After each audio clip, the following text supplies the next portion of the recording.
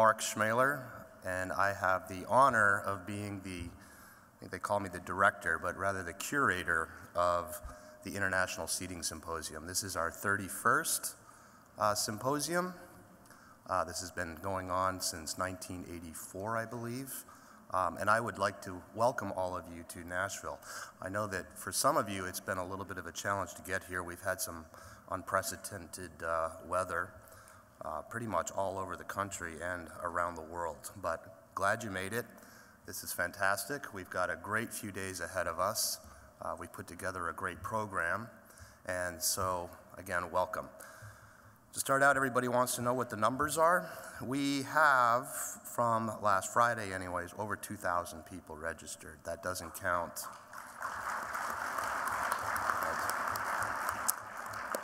Doesn't count what came in the last few days. So I think, again, another record-breaking symposium. Some things that we did have a little bit of control over, too, is we increased the size of the exhibit hall significantly. We're up to 85,000 square feet. And 126 individual companies represented. So as much as things may seem like they're changing in our industry, maybe not always for the good, but we are growing as a symposium, so I like to use that as a gauge that we are continuing to make progress. And with that also, we have 140 sessions occurring over the next 2.5 days. So good. I want to thank all of you for being here and making this happen. The countries, again, we're over 35. A lot of you have come back. We're representing pretty much a good part of the world. We put this map together this time. The blue shows the continents and the countries that we're representing. Obviously, North America is still well represented. Latin America is growing significantly. We have Colombia, Argentina, Brazil as our attendees. Europe is very well covered also. And I think what's really nice this year too is that a lot of people from Eastern Europe have joined the family. Asia has grown significantly, and as well as Australia and New Zealand.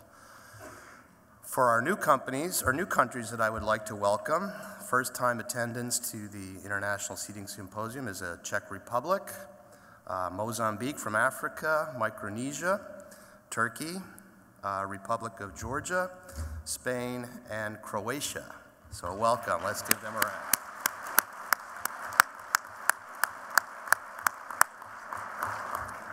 From North America, I just wanted to mention that we have 7 of the Canadian provinces, 49 of the U.S. states. I kept this one slot open here under new countries, but does anybody know someone from Wyoming? Anybody here from Wyoming? We looked in the database, we couldn't find anybody from Wyoming. If you know somebody from Wyoming, invite them next time. We'll pay for their flight. If not, we might just have to move the ISS to Jackson Hole or Cheyenne. All right, well, it looks like Wyoming has mobility sorted out anyways. So. I'd be remiss without taking a moment to acknowledge the supporters. Symposiums like this obviously don't just happen, and they're not free. So our supporters are very important to us, and so our platinum supporters this year are, again, our Invacare, Permobil, and Quantum. At the gold level, we have Key Mobility. At silver, Tylite and Sunrise, and several bronze sponsors. So a round of applause for our supporters.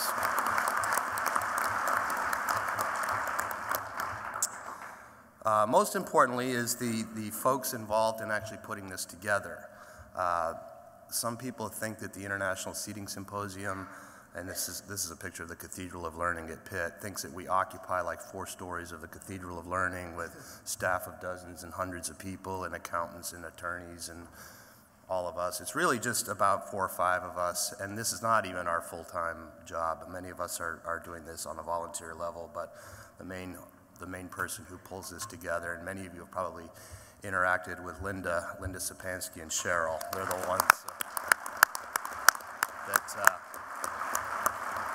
they're basically our customer service department. Joe Ruffing, obviously, all of the AV here, all of the graphics, all of the PowerPoints, all of the web resources are put together by Joe. And then Rich, as you know, he kind of tags along with everybody and makes sure that the bills get paid and we're all in the right place at the right time. And we've added Vince this year. He's the new guy. So be nice to him. He's about 25 years old. We welcomed him to our team, and he hasn't left yet. So let's hope that he sticks around. Our brain trust to this is our board of directors, our board of advisors, listed here in importance and alphabetical order. But Anna, Kendra here, Jim, Jerry, Carmen, Ann, Doug, Wayne, Simon Hall, and Gene Minkle. So thank you for all of your support. A lot of this is dependent on having some really good speakers. I was extremely impressed, the board was impressed too, with the level of submissions that came in. That's partially the reason why we decided to increase the number of sessions this year to see how that worked out. It's the same, if you notice, we had a lot more pre-conference workshops this year than we've had in the past, because we decided to just open up. There's one thing I think that makes the ISS successful, both here, Vancouver, and around the world, is we maintain a level of transparency. It's not a club. If you've got something you want to share, you've got research, clinical ideas, strategies, we encourage you to submit to the conferences. And if you need assistance with that, if you're new, you're not sure, any of us on the board of advisors, other seating symposiums are always willing to have discussions and provide mentorship. So I do want to acknowledge the speakers that are really the foundation of this conference. Also a big part of the International Seating Symposium is having a nice balance of good learning opportunities, but also open exposure to what the greatest and new technologies that exist in our field, which, thank God, continues to grow. I was extremely impressed yesterday walking through the exhibit hall, and again, we're in a situation where perhaps things aren't going as well as we like them to in the industry, but the industry is still growing and the field is still growing. So with that, also the number of moderators and monitors that are required to be here. Yesterday we also had Consumer Day, which is something that we've been testing to see if it makes sense to include consumers as part of the exhibition, but I think what's most important is having consumers being as much a part of this conference as clinicians, developers, policymakers. I really feel that ISS is that platform where everybody can come together and bring their ideas and strategies. So with that also are quite a few number of volunteers to run the event.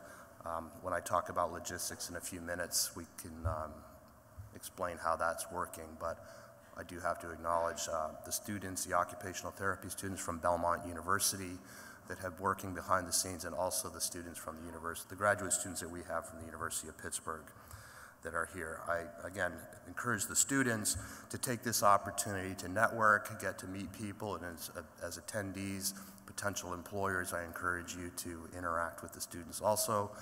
I mean, the reality is they are everything about our future.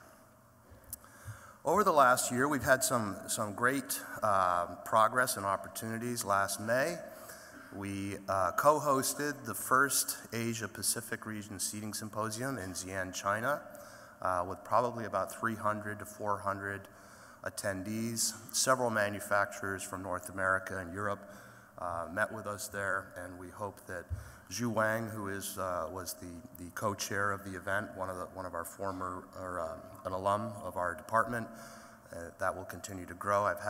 We've had many discussions with other partners in the Asia-Pacific region who would be interested to continue to allow this, or to make this symposium grow. So that was very nice to see that, years ago we expanded with the first European Seating Symposium, then the Latin American Seating Symposium. We've done one in India, and now we've done one in Asia. So the family is growing. Again, in June, Latin American Seating Symposium is going to occur again in Cordoba. Silvana is here if you're interested in participating in that event. The website is up and the program is being developed.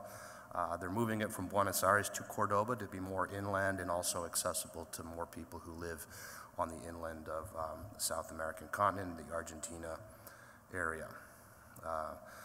Dublin, the 5th European Seating Symposium. We had the 4th in November of 2013. Simon Hall will be hosting the European Seating Symposium again in June now of 2016. So, and of course, we can't forget about the 32nd International Seating Symposium that's going to happen again in Vancouver next year. So I'd like to have Jerry Dickerson come up here and take a few moments to recognize a couple of people, as well as Derek. With our industry growing and maturing, unfortunately, we've lost a few people or a couple of people in the last year, and I'd like them to take a few moments to recognize them. Thanks, Mark. Good morning, everybody. My name is Jerry Dickerson. I don't know how to begin to introduce this. In a moment, I'll introduce Derek Fletcher to say a few words about Steve Scribner, but I looked on the internet to come up with something that we could introduce this little segment for, and what I found was as time marches on, we can regret things not done, words not said, and friends and colleagues not remembered. We have arrived at a point in our lives when we have to acknowledge transition and remember those who are no longer among us. So I would like to introduce Derek Fletcher to say a few words about our friend, Steve Scribner. Thank you, Jerry. Wrote it down so I can hopefully get through this. Thank you for allowing me to speak this morning about my good friend, Steve Scribner. Steve passed away on April 24th, 2014. He lived courageously with brain cancer for a year and a half, and he was able to witness the birth of and to hold in his arms his grandson, Jake, so his life was complete. Steve was a much-loved member of a Snug Seat family, and he is sorely missed by everyone there. He was my brother in arms. He was truly one of the most unique people I have ever met, and I mean unique in every sense of the word. He was a rapscallion at heart and was consumed with living life. He loved being a dad to his 2 daughters, Micah and Sarah. He was a proud and decorated veteran serving in Vietnam. He was a lover of his country and of this industry, and was the most politically opinionated and politically incorrect person I have ever met. He was opinionated, outspoken, and ornery. While we disagreed on many things, we had great debates and nonstop discussions. He always made me think, and I thank him for that. As a man of faith, I learned a deeper compassion and empathy from my friend as he struggled with daily life. I watched that struggle up close, and I asked God many times, why? But it came to this. I loved him, and he loved me, and that was enough. I don't back away from, and I'm not ashamed of that statement, because it is the very purpose of life. It was why we were created in the first place, to love and to be loved. God created this world and everything in it for that purpose alone, love. For those of you who knew Steve, it's hard to capture the essence of a person in just a few moments, but here it goes anyway. Steve was smart and witty, challenging and profane, a born storyteller with a gift of gab. He never met a stranger and was fearless in his approach to life. He possessed a politician's skill of working a crowd while stomping all over the boundaries of decency and decorum. You sometimes hated him. More often, you loved him, but you never forgot him. As Stuart Scott famously said, you beat cancer by how you live. Well, I'm here to tell you, Steve lived life to the full. He loved this industry and the people in it. He cared deeply about the families and, in our case, children that we were privileged to serve. I thank God that he allowed me the privilege of knowing him. I'm thankful that most of you in here knew him too. He was our friend. He was my friend, and I miss him. I love you, sunshine.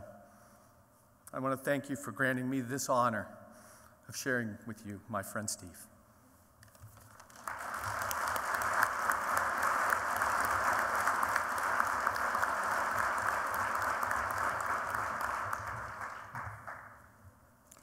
Can we put Kenneth's picture? We're going to change the slides. Oh. Okay. Sorry.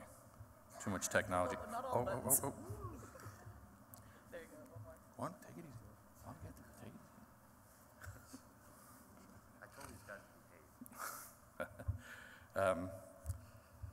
Next week, it will be 14 months since those of us that work in the greater New York City area in seating and wheel mobility began to get the early morning texts, phone calls, and emails of a profoundly sad event that, if true, we all knew things would never be the same. On January 3rd, our friend and colleague, Kenneth Gant, passed away unexpectedly at the age of 52. Forgive me, I have to read this. Kenneth was a compassionate and caring therapist, a skilled seating clinician, and he cared deeply for the people that he worked with. He was a kind and gentle man that advocated for each of his consumers. It was his gentle nature that allowed our friendship to remain intact through the frustrations of clinic when he would push for something for a consumer against my ever-present, "Who's paying for this?" Kenneth was a son, a grandson, a brother, both an uncle and a nephew, a fabulous dancer, and a friend to everyone he met. And he was a once-in-a-lifetime companion to his very best friend, Wendy.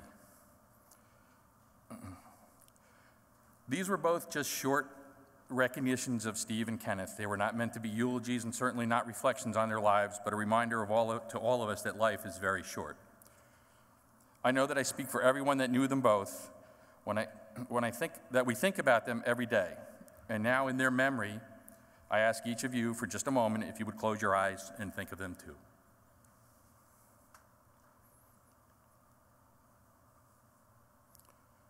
Thank you. And I made it without crying.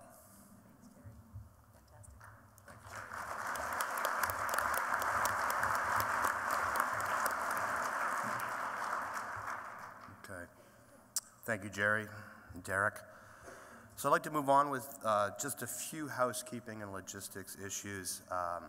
This is our third time at the Opryland, Gaylord Opryland Hotel.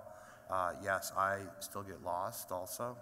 Nothing to do with my eyesight, but it is a confusing place. We do have volunteers stationed throughout the facility with the yellow lanyards to help with navigation and orientation. But with that, we also have a lot of great opportunities here at this hotel. I'll repeat them as I've done in many years as the rationale for being here in Nashville. It is because it is a great location. We're close to several surrounding states, a fairly large population. Other than this week, it's an easy place to drive to, okay? An easy place to fly to.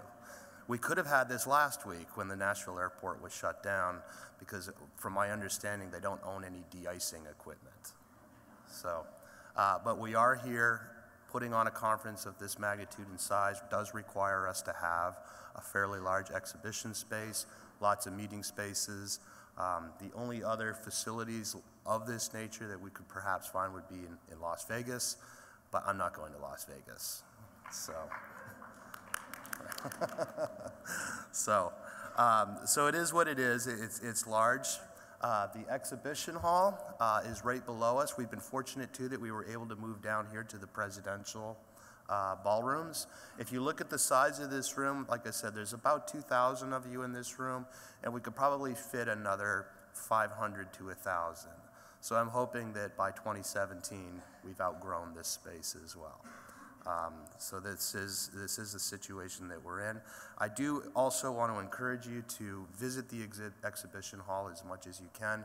We've left plenty of room open for some unopposed times. For instance, this afternoon at 11 when we're done here, let's all go downstairs. We serve all meals down there. So we have a walkabout lunch. We've set up some tables for people to sit if they would like to do that. This evening we're going to have a reception in there, and then all other breakfasts, lunches, and breaks are going to take place in the exhibit hall. Also, as we've done in past years, there is no exhibition on Saturday. But I do know there's always a few people I run into in the hallways on Saturday saying, did you move the exhibit hall? It is going to end on Friday, but we are going to keep it open until the end of the last break on Friday. Just a few other things. Preparedness is always important. Emergency exits, medical emergencies. If you dial a house phone, it's 5555. We do have a paramedic on site if that service is needed. I also wanted to take a moment to talk about the ISS 1 celebration, or as some of us are calling the Party of the Year. This year we decided that rather than having multiple competing events occurring sort of at the same time and in similar places, is could we pull everybody together to do one celebration. This also creates a better situation for some of us that deal with conflicts of interest from our workplace. The party celebration is inclusive of everyone. Now, the issue we ran into with this is that we figured about 1,000 people might want to come to this. We rented the Wild Horse Saloon in downtown Nashville to hold 1,000 people, raised money so that the cost of the party was reasonable to attendees, and we sold out. Now, instead of saying those of you that don't have a ticket can't come, we've made arrangements for 200 more tickets that are available for sale. However, they're not available at the discounted price or cost, I should say, that we were originally able to negotiate. So I do encourage people to attend tonight. I think it's going to be a very good time. If those in the past, we've had activities taking place in and around the hotel here, but this is a great opportunity to get down into the city of Nashville and visit downtown. There's going to be buses leaving tonight at 7:30, and they will be circling all night until 11 o'clock, when the last bus leaves. I encourage you not to stay out too late because we have things to do tomorrow morning. But like I said, this is an opportunity to bring everybody together for one celebration. And like I said, if you would like to purchase tickets, they're $88. Dawn, who's going to come up here in a moment, will be selling them at the NCART booth and also over by the registration table. And the purpose of the celebration is, when we talked about this, and I was going to talk about it at the beginning, it is the 25th anniversary of the Americans with Disabilities Act. And I think we'd be remiss if we didn't recognize that as part of the 2015 ISS. And I think we've come a long way in 25 years, as many of you know who are from the United States, and even those of you that are from other countries. The ADA has served as a very nice model of inclusion and accessibility. What unfortunately has not done is it has not increased employment opportunities and other social living opportunities for people with disabilities, so I think it's time that this be revisited. Our closing keynote speaker on Saturday will be James Weissman. For those of you who know Jim, very well recognized advocate, attorney, who played a key role in the development of and the passing of the ADA. The other thing that came to my attention is it's also been 25 years since the Berlin Wall came down. It came down in November of 1989. And if you look at the attendance at the conference, and is growing, it's showing that we continue to unfortunately encounter many instances of war and terrorism around the country. Our role as rehabilitation professionals is to help support people who are affected by those things and to share our knowledge and resources internationally to support people with disabilities, regardless of how or why those occur. Other logistics, continuing education units. Those of you that need CEUs, the process is what it has been in the past. For those of you that are new to the ISS, a code is issued at the end of every session. Keep track of that code. Log back into the RSTCE portal, and the process is, I hope, pretty self-explanatory. What we're also doing new this year is, for those of you who have registered for continuing education, you will have open access to CEU credits for any of our online webinars, on-demand webinars. We will send instructions on how to do that, but basically you'll be given a code. When you watch a webinar, if you take the post-test, instead of having to pay with a credit card, you can just enter the coupon code and you'll have them at no cost. And again, I think that's one of our ways to share and make available the openness of the education we have. This year we did go with an app, because that's part of bringing younger people onto your team. They said you need to get with the times and get an app. So we have an app. I even know how to use it, which is phenomenal. I have trouble seeing it, but it's usable. If you want to download the app, you can go to whatever app store you have as part of your provider, whether it's iTunes or some Android device. I've also learned what a QR code is. It's this little black thing with boxes. Supposedly when you scan that, it's like a barcode. It takes you right to the website. And Kendra said it worked for her too. So what's nice about the app is it will hopefully help reduce the amount of paper we print in the future. But everything that you want to know about the conference is on the app. The speakers, the exhibitors, the schedule. There are maps there. But what it doesn't do is tell you how to get around the Gaylord Hotel. I requested that from the app developers, but they said GPS doesn't work well indoors.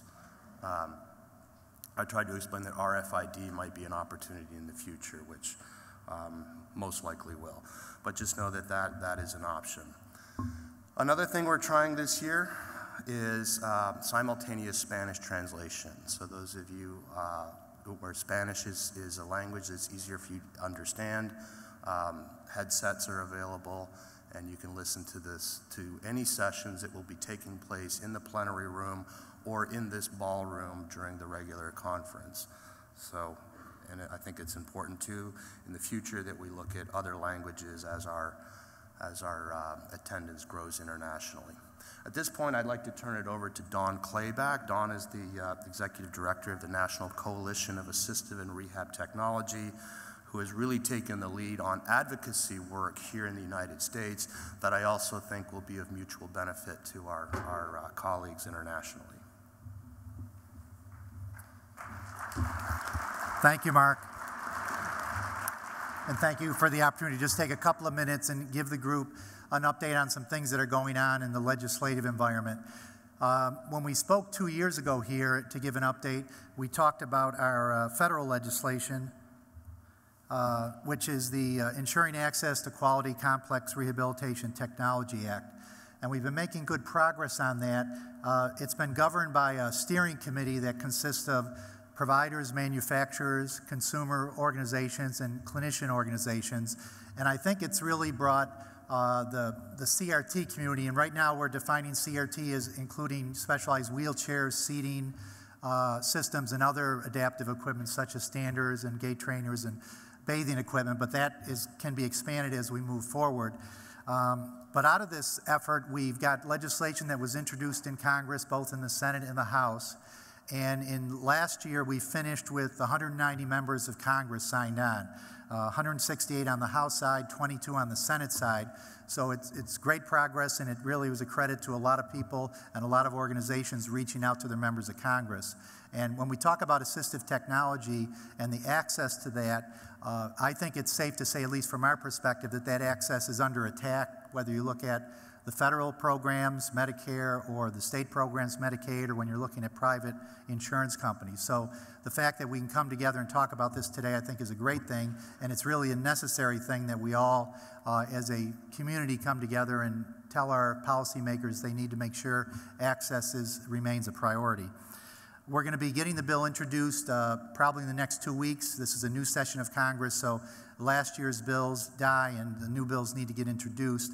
So we'll be talking about this. There will be announcements once the bill gets dropped. We also have a conference, the National CRT Conference, that's held in Washington. That's a joint partnership between NCART and NARTS. We get 200 to 220 people coming in, and there's some advocacy work along with some education, both on a federal and state level. So we're happy to share more details about that. On the state side, we're also moving to address some issues on the Medicaid front, and we're looking at introducing either legislation in some states or working with the Medicaid programs to introduce policies that are really focused on CRT.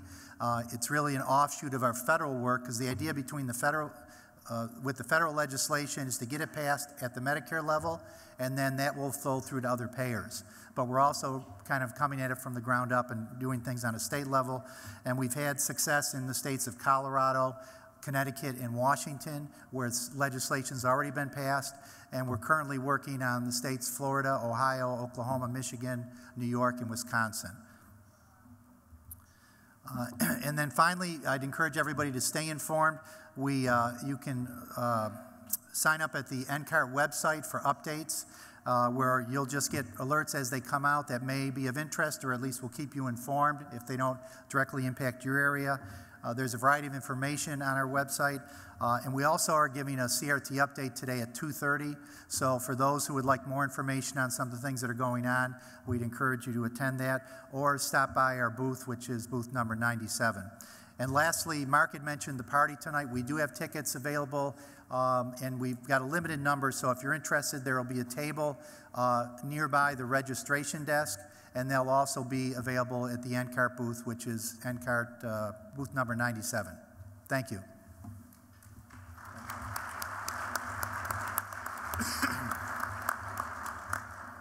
Thank you, Don, and thank you for taking the lead on advocacy in the field of complex rehab technology. We all know that it's a full-time job, if anything, and something that you just have to keep at continuously for a long time. But Don's had the patience, I guess, and the tenacity to keep plugging away at this, so thank you. I did want to also just highlight some of the events that are going to be happening. I wish I could take the time to acknowledge every single presenter and every single session, because they're all very good. Again, we're doing some new stuff this year, trying to avoid all the death by PowerPoint and be different. So tomorrow morning we have our lovely Ms. Kendra Betts doing the ISS morning show, Hot Topics in Wheeled Mobility and Seating. Kendra's hoping that she'll be discovered tomorrow, and she can give up her high-paid government job and move on to a life of fame and fortune doing wheelchair talk shows. That's right. Right. So part of that also, so she has three esteemed guests. One is actually sitting up here. Dr. Michael Boninger will be talking, as well as our close friend and colleague, Dr. Steve Spriggle from Georgia Tech. We know that he's also got a few things to say, and Sharon Sutherland, just to round it out and make it all nice and balanced. So I think that'll be a lot of fun. We'll be using audience response systems in all of our forums, or at least the two forums tomorrow, so that'll also make it pretty interactive. And you know, what I like about the audience response system is they're anonymous, so people really tell you how they feel. So we'll take advantage of that. Tomorrow afternoon, Gene Minkle has once again agreed to run the ISS forum on the topic of whose job is it anyway. I've looked at some of the questions she's put together for the audience response system, so I would highly recommend that you make sure you're at this session also. Our closer, I talked earlier, is going to be James Weissman. As I said, Jim is a well-known attorney and advocate in the field of disability. He's the Vice President and General Counsel for United Spinal Association, who will be giving a talk on the Americans with Disabilities Act, why it was and still is necessary. And I think those of you who have heard Jim speak, he's very informative, but also has some very funny stories to talk about advocacy and history of disability over time. For our keynotes this morning, actually, Rory will be speaking first, but I'll just go back here. Michael Boninger will be talking about brain-computer interfaces, which I've asked him to come and do this because it is a topic in an area that seems to be catching a lot of media attention, seems to be a lot about what our future might be.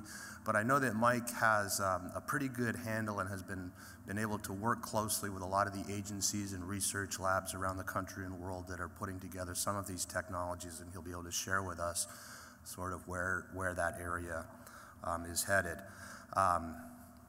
I do have to mention, too, that both Mike and Rory, who are up here, Both of them came to the University of Pittsburgh about a year before I did, and we are celebrating our 20th anniversary now as a department.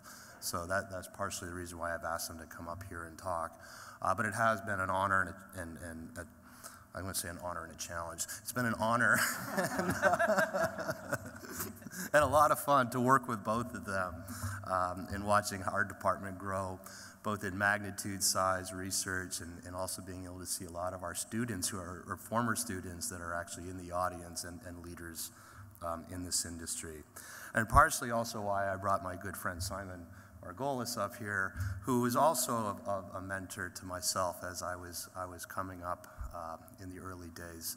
Simon would often pull me aside and give me a beating and tell me to calm down and be a little more diplomatic. And so with that, I'll turn it over to Kendra in just a second here to introduce Dr. Cooper.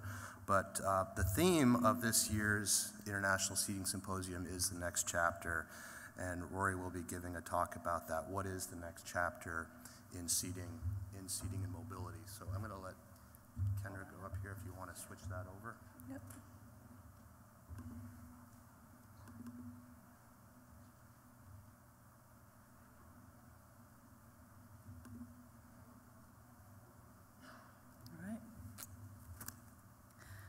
Thank you. Just want to congratulate Mark Schmeler and the ISS team for getting us off to what is sure to be a fantastic event for the next couple of days. So congratulations, Mark. It is my honor to introduce our first keynote speaker. Dr. Rory Cooper is a FISA and Paralyzed Veterans of America Chair and Distinguished Professor of Rehabilitation, Science and Technology at the University of Pittsburgh. He is founding director and VA senior research career scientist of the Human Engineering Research Laboratories in Pittsburgh. Dr. Cooper has helped author 300 peer-reviewed journal publications and 15 patents. Dr. Cooper is a former president of RESNA. He currently serves as an honorary board of advisors for the Student Veterans of America, the National Science Foundation Advisory Committee for Education and Human Resources, the Board of Directors for Easter Seals, Command Council, Staff Sergeant Donnie D. Dixon Center for Military and Veterans Community Services, and Board of PVA Research Foundation. Welcome, Dr. Cooper.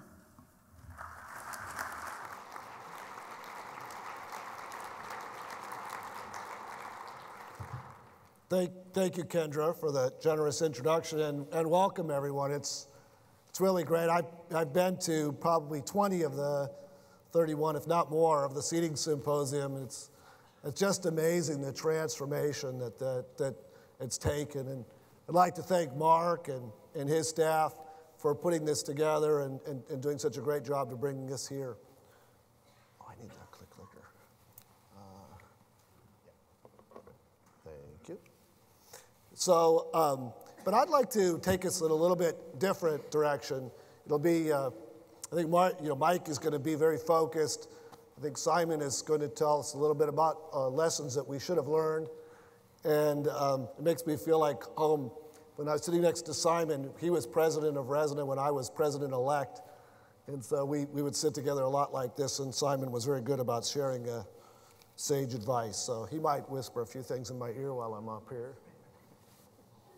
So let me show you a grand challenge. There, at least conservatively estimated, there are 70 million people in the world who need a wheelchair for mobility. That number actually could be closer to 100 million. And only about 20 million of them have access to a wheelchair. So, I'm essentially one of the fortunate ones. I have access to a wheelchair, but most people don't. And so I want to put this in perspective. There is a tremendous need for us. Oops. But the awareness is growing, and just in some ways, I'm old enough to have participated in the sports movement in order to get full inclusion of people with disabilities. I don't think we've reached full inclusion. I think the ADA was a step in the right direction. I think several other legislations in the United States. IDEA is a step in the right direction. The UN Convention on Human Rights for People with Disabilities is certainly a step in the right direction.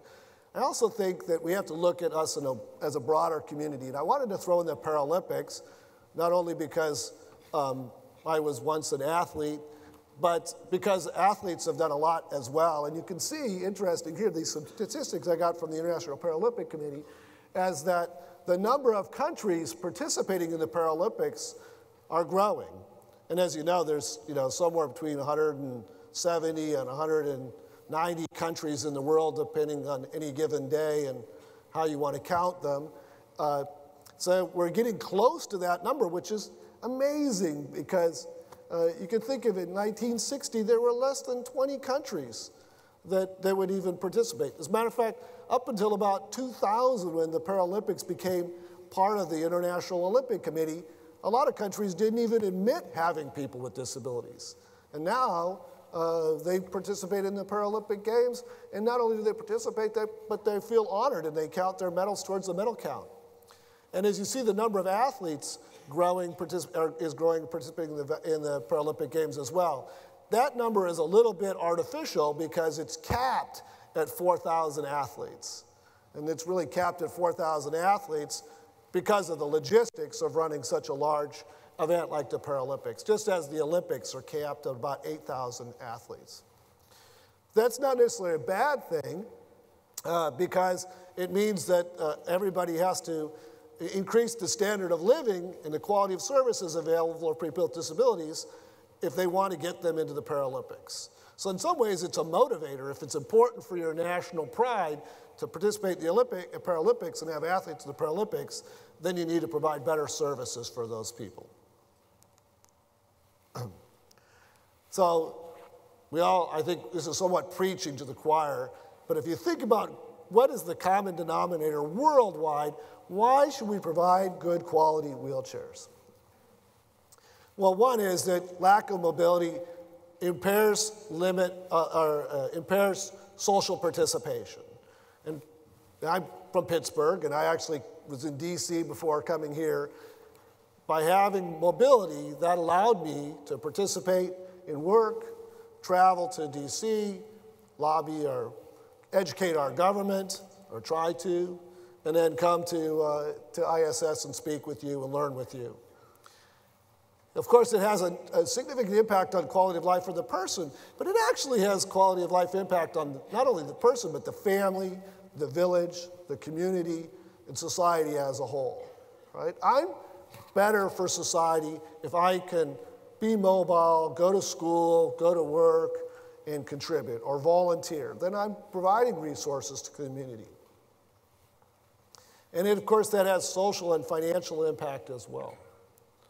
We all know that you need to have appropriate wheelchairs meet the user's needs and the user's environment. I don't want to criticize, but I actually don't think this is about complex rehab or not complex rehab. Frankly, I think if rehab involves a wheelchair, it's complex rehab. I've never seen, quote, simple rehab that involves somebody needing a wheelchair. And so I know that's kind of a message for our political world, but it's really about getting the appropriate wheelchair for the individual to meet their needs in the environment that they're in, and for maximizing participation. I hope when NCARD and NARTS and others speak to the government, one positive example is that I think the VA, it still, by and large, gets it right. I mean, there's room for improvement for everybody, but I'm a veteran, and this wheelchair is provided by the VA, and the VA has a larger mission besides providing mobility in the home, but also providing mobility in the community and promoting social integration and participation. And that's really what we want to move towards for everybody. And of course, the other part is you have to have both the strong technical and clinical services available. And we, Resna worked on that through the APT, but that's just really a US-centric, when we need to work on that as well. And I think one of the great things is the UN standard rule in that trying to grow the human rights of people with disabilities and the strong emphasis on assistive technology. So let me throw this out. I'm not married to these definitions, but I want you to think about it. So we don't want to provide wheelchairs that might injure, do not fit, or do not provide appropriate mobility or function. That's what I'd say an inappropriate wheelchair. On the other side, we do want to provide wheelchairs that are safe, comfortable, promote social integration, provide mobility and function.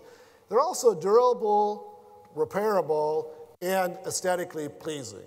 I'm a strong proponent that a wheelchair is actually an extension of self, and that you want to present that image, whether that's an image of being athletic, being a professional, but it's all part of that same system. So here's part of the problem. The demand exceeds the supply. There are 20 million, so I said there's a need for 70 million wheelchairs, maybe 100 million.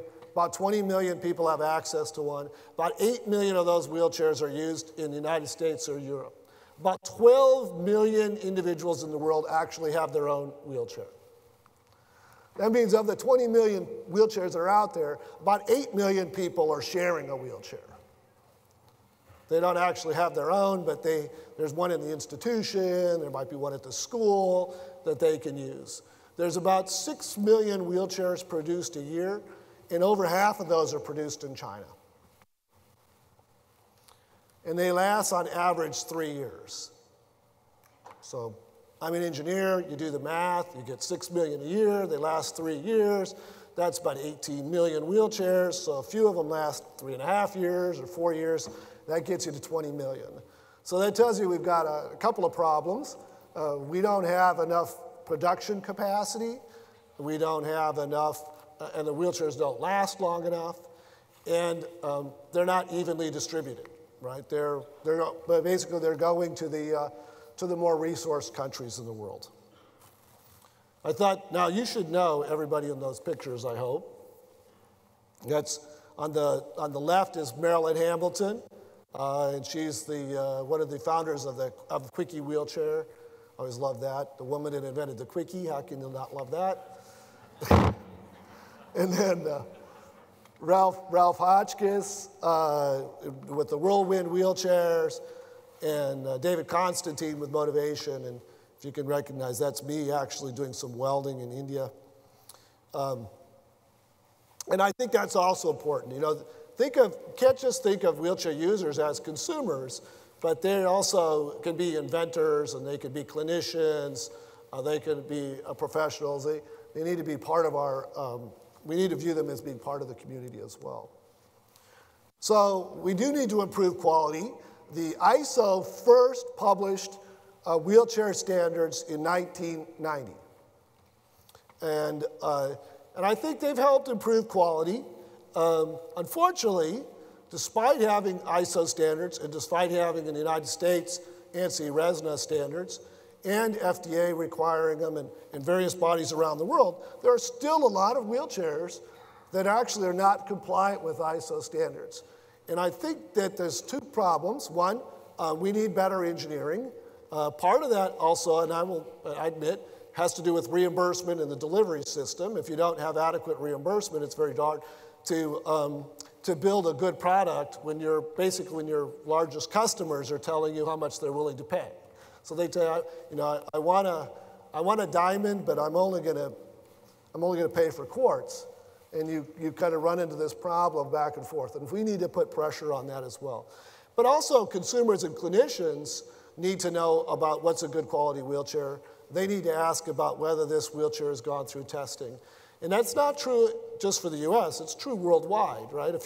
Even if you're getting a free wheelchair in Zimbabwe, it's probably worthwhile to know whether that wheelchair is going to last for you or if it's going to fail prematurely. And is it appropriate for your environment?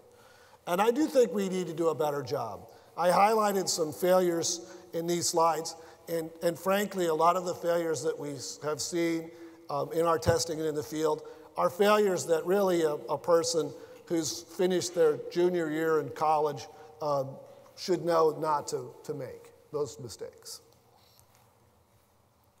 On the back side, I stole this work from John Perlman, one of my colleagues, but is you need quality control and you need good repair as well. And I think one of the problems that we have is there are a lot of our consumers that we don't see them that often, and they don't even think about it.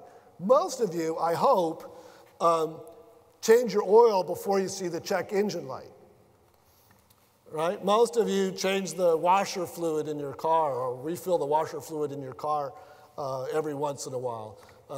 You might even, check your tire pressure, or even, if you go to, Quickie Lube or Jiffy Lube, that at least hey, you'll take it there on a periodic basis. They'll change the oil, they'll put air in your tires. They'll tell you, we don't do that for wheelchair users, right? You give them a wheelchair and sometimes you don't see them for 3 or 5 years later, or they don't even check their tire pressure, check their spokes. They wonder why their chair is drifting to the left or to the right, and they've been riding with 100 psi on one side and 40 psi on the other side, and it would have just taken a bicycle pump. So we need to get people thinking about that as well. Mark mentioned apps, and that's another example, right? You give everybody, when they get their new wheelchair, you scan the QR code, give them an app. The app on their phone tells them, hey, check your tire pressure. Hey, give me a call. Maybe it's a good time to get your wheelchair serviced. So we can think about those things. Research is essential. I heard Steve Spriegel's name. I see Dave Brienza sitting back there.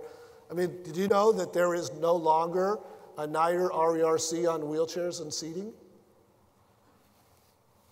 Hopefully, there's a call for proposals on mobility and manipulation, but there is no specific center about wheelchairs and mobility when there's 100 million people or 70 to 100 million people that need them.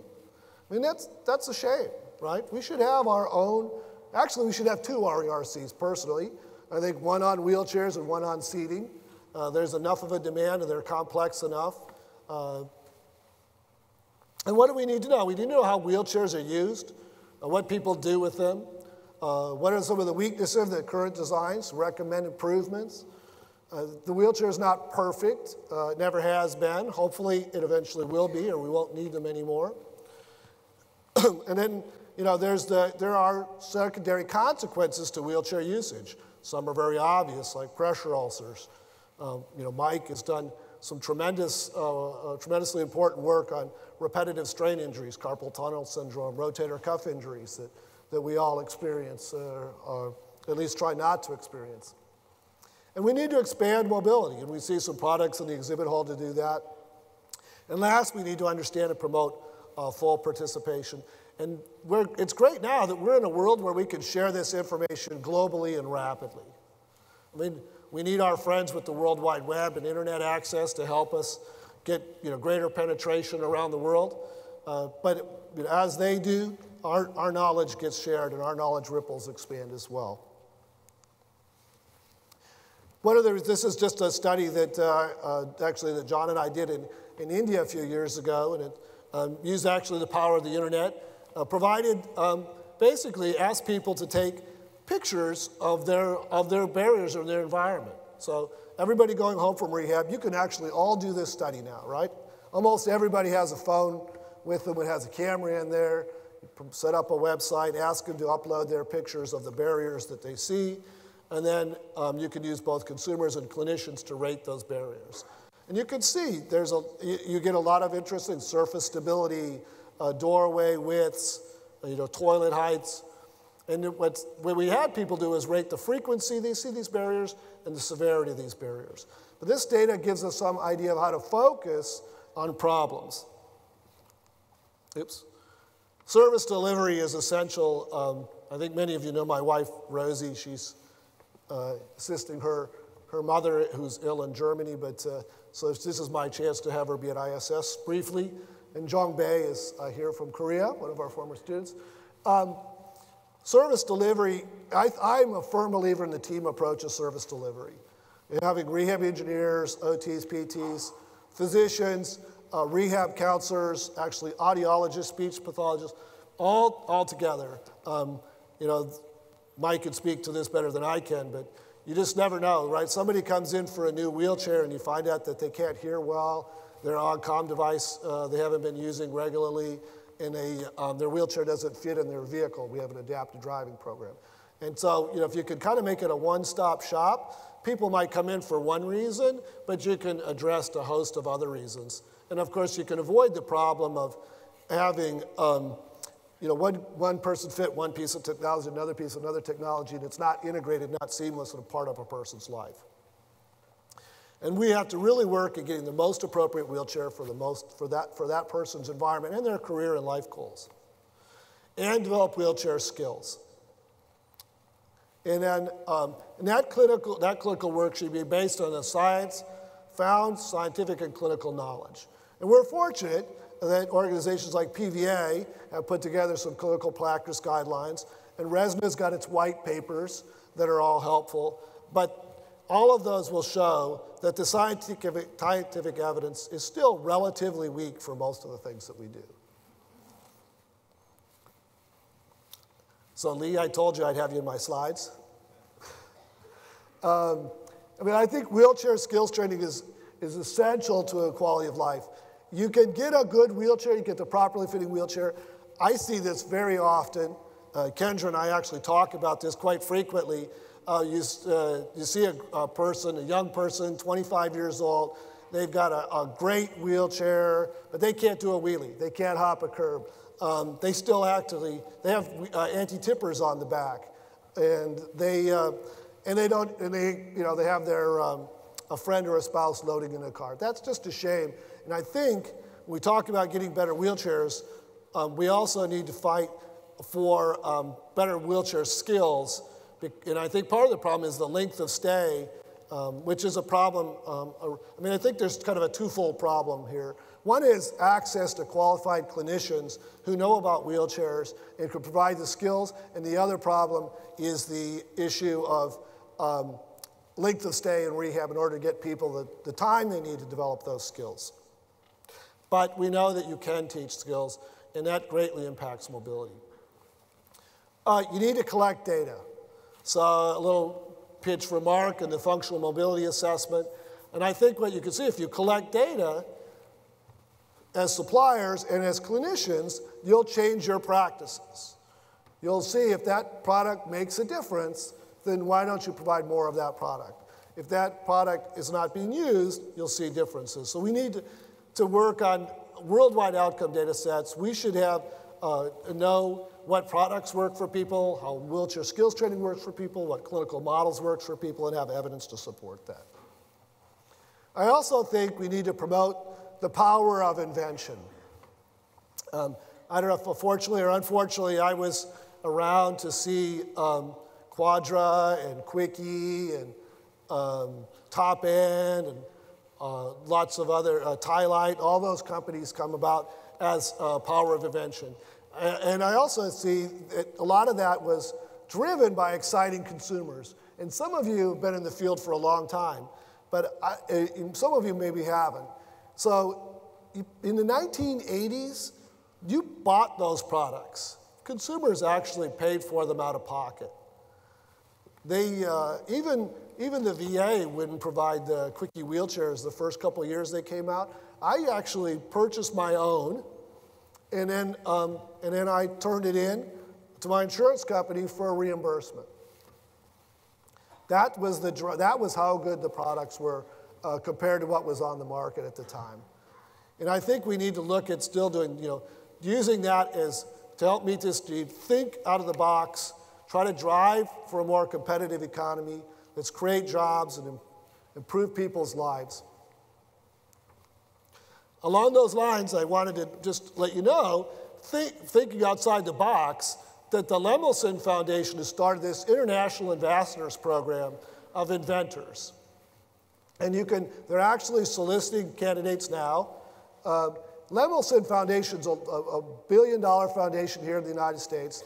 They're supporting the power of invention around the world, and that's not something that we would necessarily think of applying in wheelchairs and seating. And there's people like the founder of Whole Foods, one of the founders there, Paul Paul Stamets is on there, the inventor of the digital camera. So there's some pretty amazing things to get involved. I think communication and dissemination is essential as well. That's why I'm happy that you're all here and that hopefully you'll all stay connected. There's some great outlets, ISS, of course. We put the Europe, this is not intended to be an all-inclusive list. European Seating Symposium, RESNA, AAATE, RESJA. Also, if you look on the left side of that slide, those are some of the great materials available for free from the World Health Organization with support from USAID. And while it's still basic material, there's a lot of people in the world that can benefit from that. I think we need to move further towards professionalization. I think RESNA made the bright move, a daring move actually in the 1990s with the ATP in order to help increase professionalization. But that's really kind of US-centric, and that's, or even North America-centric. I threw in ISPO, that's the International Society for Prosthetics and Orthotics, because I think they've done a better job of doing this worldwide. So I want to make a shameless plug for the International Society of Wheelchair Professionals. We had a sort of an advisory board meeting last night, the first one, and the idea is let's try to bring everybody together in the world in this field, share our knowledge, communicate, and work to improve the quality of wheelchairs and service delivery of wheelchairs around the world so that we can elevate the quality of life of all wheelchair users. And it's about empowering people with disabilities. And there's some great documents, the International Classification of Function, ICF, the UN Convention on Human Rights for People with Disabilities, the World Report on Disabilities. All of these are things that you really should learn about so you can put your work in context. So if you look at the UN World Report on Disabilities, talks about a lot of the same things that we talk about here. It's got some great data behind it, and it's got a worldwide perspective. Policy, that's what we're talking about, complex rehab.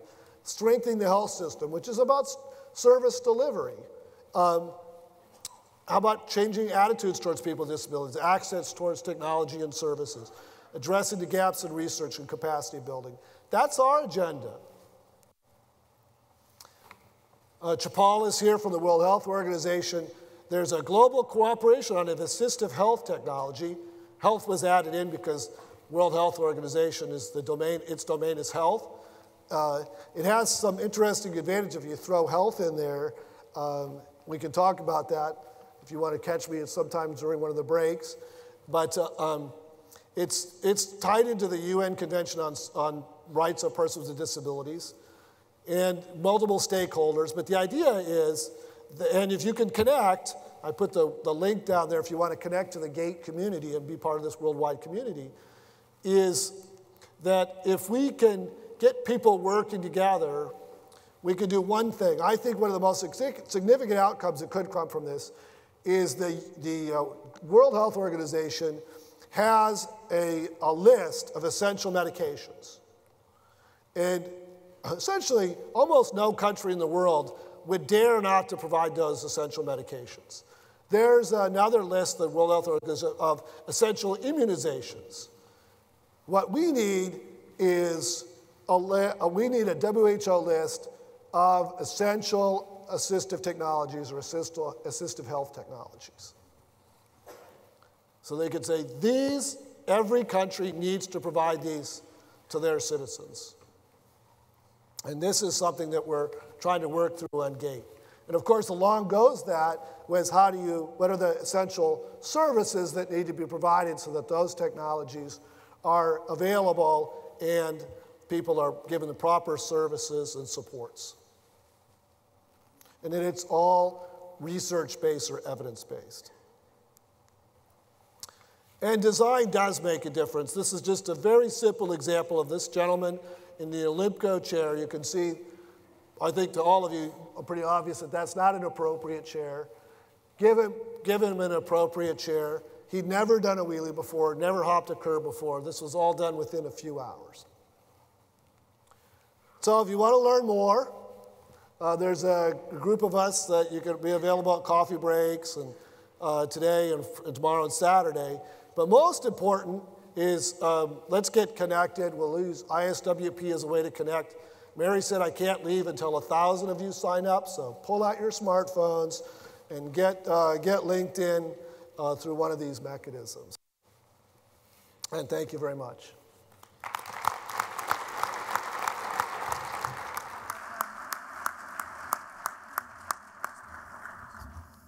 Great, thank you, Rory.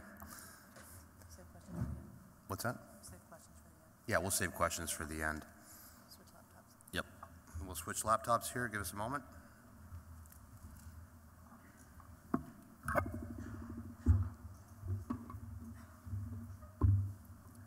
Got it? Yep, I will. Let the pro do it. All right.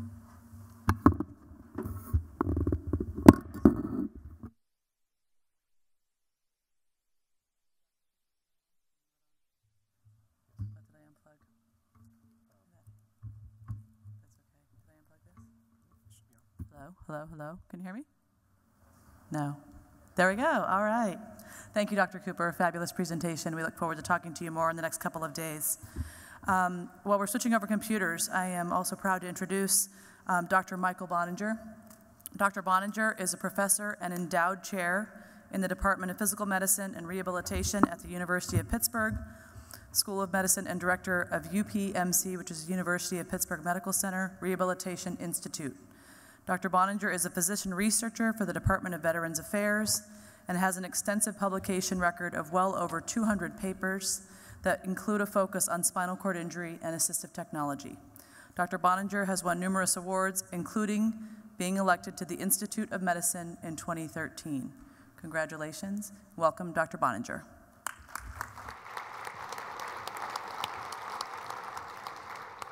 Thank you. So, quick outline. I'll go through a disclaimer, some background. I'm going to talk about two areas of kind of breakthroughs at the University of Pittsburgh, and then focus on the third area also from Pittsburgh on brain-computer interfaces. And then, you know, part of what Mark asked me to talk about was the future of assistive technology. When you get enough gray hair, like Rory and I have, you get to start talking, well, all of our speakers, we get to start talking about the future of assistive technology. And so how is brain-computer interfaces going to impact the wheelchair as part of the discussion? So from a disclaimers, I have no, I do no consulting. I do get patent royalties, but they won't be discussed. The main disclaimer is that this is a relatively department-centric talk. It's from, most of it's from my department. Mark and I were talking yesterday, and it turns out that it's been about 13 years, I think, since I came to an international seating symposium.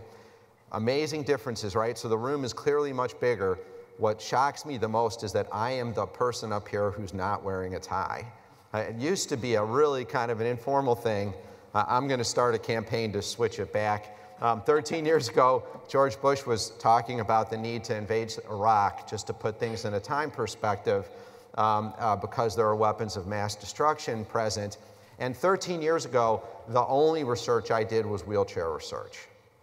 And just keep that in context, it would still be the majority of the research that I do. If I listed my professional accomplishments, my number one accomplishment, I'll tell you about at the end professionally. Number two would be the work done in wheelchairs. Number three would be the brain-computer interface work that you're going to hear about. So that's a perspective that you should have. You know, one of the areas where there's been amazing breakthrough is in stem cells. How amazing the breakthroughs are, what that means is an interesting thing to talk about, but some work, there's a relatively new field that is being, you know, promoted, which is regenerative rehabilitation. And what it is this intersection between regenerative medicine and rehabilitation. And what we believe is that this is going to lead to improved outcomes. So there's some graphs here. This is Fabrizia Ambrosio. She's a member of my department and a physical therapist. And what she's shown, some stem cells, especially muscle-derived stem cells, have actually not lived up to their promise. The thought was that they could cure muscular dystrophy. You inject them into the muscle, and they would not convert into muscle cells. And what Fabi started to promote was maybe what we're doing wrong is after you inject them into the muscles, you're resting the person. And for the therapists in the room, rest, you know, we all know that bed rest is a thing of the past. So in these slides, what this is just showing is at a physiologic dose of neuromuscular electrical stimulation, similar to exercise, if you inject stem cells into a muscular dystrophy model of a mouse, that you get this increased production of viable stem cells that lead to increased force production. I'm not sure that the fluorescence of the dystrophin-positive cells shows very well. But again, this intersection, so now if you inject this and you exercise, there's the mechanobiology of the cell, and that actually then leads to the cells becoming viable parts of the tissue. We'll get back to that a little bit later. We translated this kind of immediately into human subjects testing. Stephen Badlack and Peter Rubin at the University of Pittsburgh were testing this fibrous tissue here. It's an acellularized matrix for treating muscle loss, as you'd see in veterans coming back from some of the conflicts. I don't know how well you can see this, but there's this thin strip here where there's supposed to be a muscle. We implanted this tissue. Why did Fabi and I get involved in this? Because, again, what they found is if you casted the animals, when you implant the tissue, nothing happens. And by accident, the dog kind of ran around once that they used the dog model, and they realized there was this amazing response. So the day after surgery, Fabrizia is in the room exercising the patient, and you can see this new muscle here in this strand right here. This is all new muscle, and we see new force production. So the stem cells, exercise, increase function.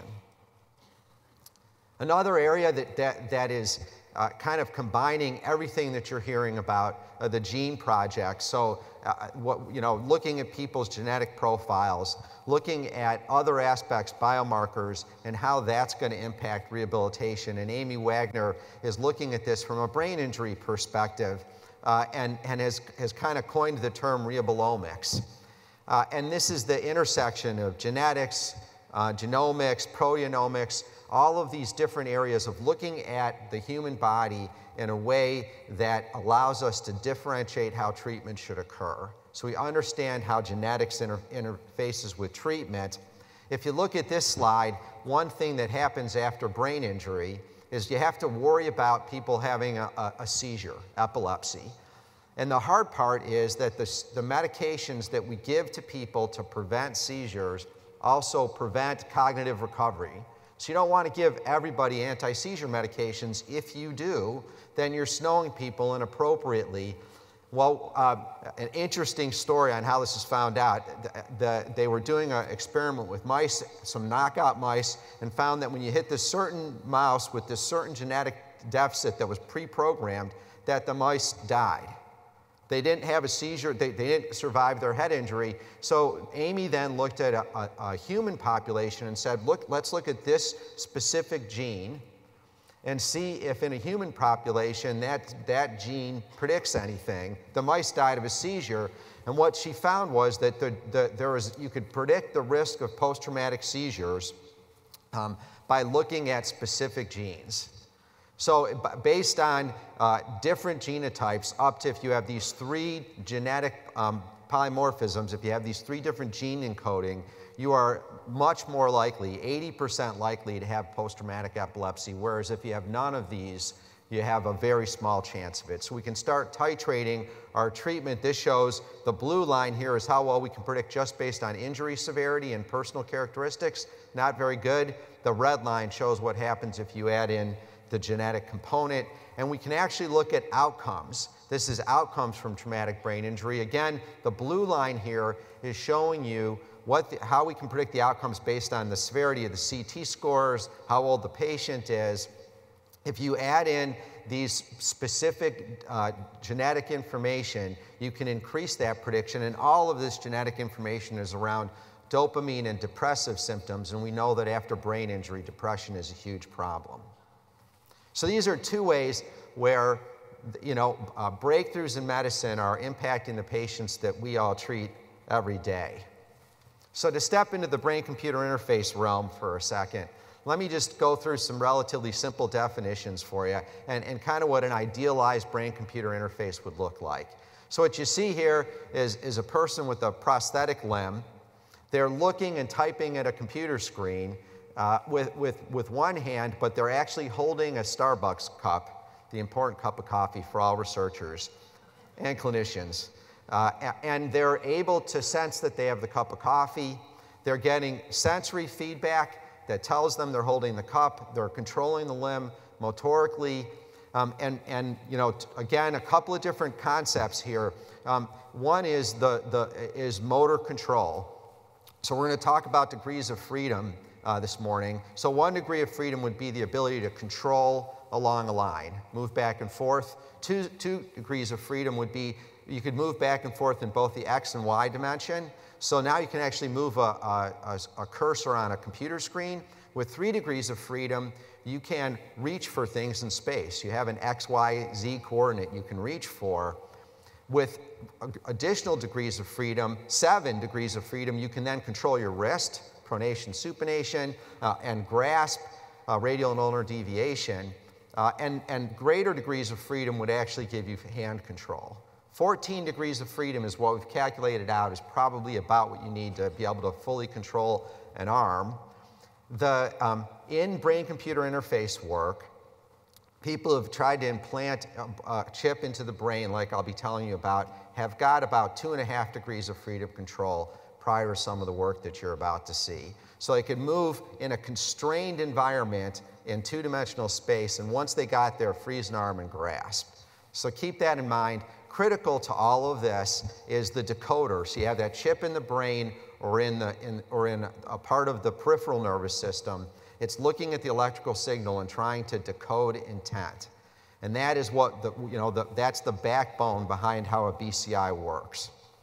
So I'll start in the sensory end. This is Doug Weber and Rob Gaunt who work in the department. And one of their thoughts was that if you look at the dorsal root ganglion, and as you know, that's where just outside of the spinal cord, there is a pure sensory component of nerve where we could tap into that sensory component and see if we can't derive sensation. So what they did was they put an electrode in the dorsal root ganglion of a cat, and I hope that you can see this, that this is projecting all right. I think it is. What you see is this bar, these lines, this is them predicting where the cat's leg is. So proprioception, the ability to know where your arm is in space, and we'll be talking about this more, is absolutely critical to control. If you don't have proprioception, you can't walk without looking at your legs. So what we want to be able to do, again, is know that we're holding the coffee cup and know where. So what the video shows is our prediction of proprioception based on decoding the signal from the dorsal root ganglion. And you'll actually hear the firing of the electrodes in the background. Maybe you won't hear the firing of the electrodes in the background. But you can see there's I hope we get the volume fixed for the next part. So you can see how tracking along we can predict proprioception. Further, if you look at, in this particular experiment, we, again with the cat with an electrode in the dorsal root ganglion, you can see what's happening in the video here is the platform is vibrating and the cat withdraws their legs and we record the signal. And every single one of the squares there is we record the signal and we put a red box around a square where we recorded a signal from a nerve unit, from one of the sensory cells. I'm trying to get my cursor here. And what we found is then that if you went and stimulated each one of these cells, right? So as you can see, there's about 30 different places where we're recording and stimulating. If you stimulate those cells, the same ones that caused those withdrawal responses from the vibration, you stimulate those cells and the cat withdraws. So not only can we then decode what is the cat feeling, this vibration, but we can actually understand the control behind that. So this maps, and we firmly believe that we'll then be able to take these sensory signals and inject them back into the nervous system and provide this level of control. And we just received a large grant from DARPA to do that work. On the motor side, I need to talk about Andy Schwartz, who's a researcher at the University of Pittsburgh. He's a basic scientist. And you know, when people used to think about how the brain worked, you know there's that motor strip in the brain. In the motor strip in the brain, there's a firing, and you saw this kind of one spark. Actually, I'm going to go back, if I can, and play that again. There's this one little spark in the brain, and that one little spark in the brain causes the arm to jerk up, right? And that's not at all how it works, it turns out. What really happens is that you have a thought, and literally millions of your neurons fire. And fire in a way that is directionally tuned. So you see that the arm is actually going in a circle. It turns out which direction and the speed you're traveling in varies the firing rate of the different neurons in the brain. And that's the key to the decoder that we programmed for these experiments. So Jen Collinger, another faculty in the department, led these experiments. What you see here is the electrode grid that we put in here. So this is 100 tiny pins, 1.5 millimeters long. The entire chip is what's at the end here, right? And there's a penny for comparison. This part, this wire then sticks out, and this port is actually just attached to the skull. So the only thing that's coming through the skull is this very thin wire here. We did fMRI studies so that we knew where we wanted to plant the electrodes. This is the motor cortex. There's a central sulcus right there, and here's where the 2 electrodes went in. And we found a 52-year-old woman with tetraplegia who was willing to volunteer for the experiment. This is what the neural signals look like that we record from the cells. So you can actually see this depolarization. If you're used to looking at this, it looks just like a muscle cell depolarizing or a nerve cell depolarizing. What we did to train Jan, that's the subject's name, was we just had her watch an arm move. She's completely paralyzed, can't move her arm at all. We had her watch this robotic arm that was provided to us by Johns Hopkins, the Applied Physics Lab, watch it move through space while we recorded the electrical signals. Turns out that when I move my hand, this is power tripping right here. When I move my hand like this, there are nerve cells in your brains that are firing that are actually similar to what would fire if you moved your own arms. So she watches this robotic arm move. The next time, we're actually having her take partial control of the robotic arm. So she then we didn't even tell her this, the arm's gonna move, here's a target we want you to reach for, and the targets are there even when she has no control. And then we refine that decoder, and then the next time, move on your own. We did this experiment. Reminding you that 2.5 degrees of freedom control was achieved after about 4.5 years. At 3 months, we were able to achieve 7 degrees of freedom control. So what does that look like? Actually, I love this picture right here because you can all see the all-important wheelchair controller here in the corner. So she's sitting over here, and I'll hit this. We consulted with a colleague in occupational therapy about what the best one-arm functional test there was, and she said it was the ARAT. So we got that. Jan is now controlling this arm purely through her own thoughts. There are 7 degrees of freedom. So she's actually moving the wrist, grasping with her hand, and she had I think that you get 1 point on the ARAT for just sitting there. A meaningful difference is, I think, somewhere around 5, and obviously her ARAT score was as low as it can be and improved by about 15 points to near normal speed for picking up these different objects. As the PI on this study, there was some nervous times. Probably the most nervous time from my perspective was that we invited 60 Minutes into the OR. So you might ask, what's a physiatrist doing in an OR? And that would be a very valid question. I had 2 critical roles, and I personally believe I worked harder than anybody else in the OR. Maybe our neurosurgeon worked a little bit harder. My job was to press the little button that injected the chip, because that was outside the sterile field, so I was outside the sterile field. And my other job was to keep the 60 Minutes cameramen from breaking the sterile field. So I'm like running around, and then I have to not break it myself, so that was my job. I'm hoping the volume will work on this clip from 60 Minutes. 5 months after the surgery, we came back to see whether she would be able to control the robotic arm with nothing but her thoughts. They plugged her brain into the computer, and this is what we saw. I can move it up and straight down, and left and right and diagonally. I can close it and open it, and I can go forward and back. That is just the most astounding thing I've ever seen. Can we shake hands? Sure. No, really. Yeah. Like, come right over here? Yes, you come over there. Okay. And you grasp your hand there. There we go. Oh, my goodness. Wow. And I can do a fist bump if you'd like. That's amazing.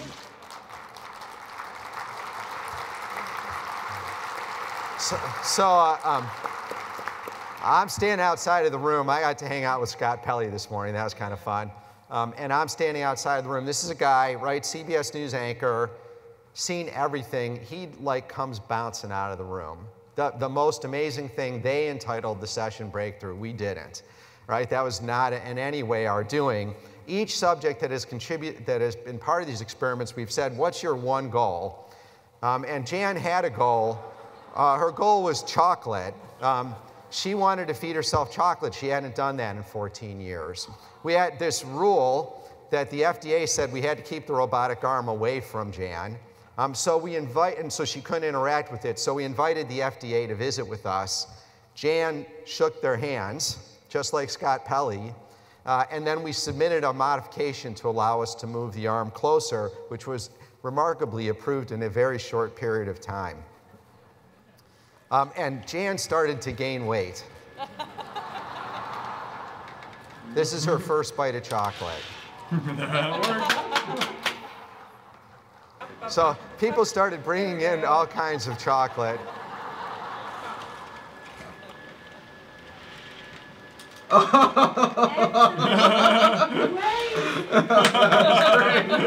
To work on my laugh.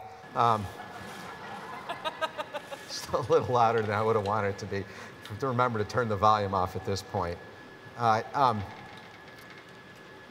So we switched to a red pepper.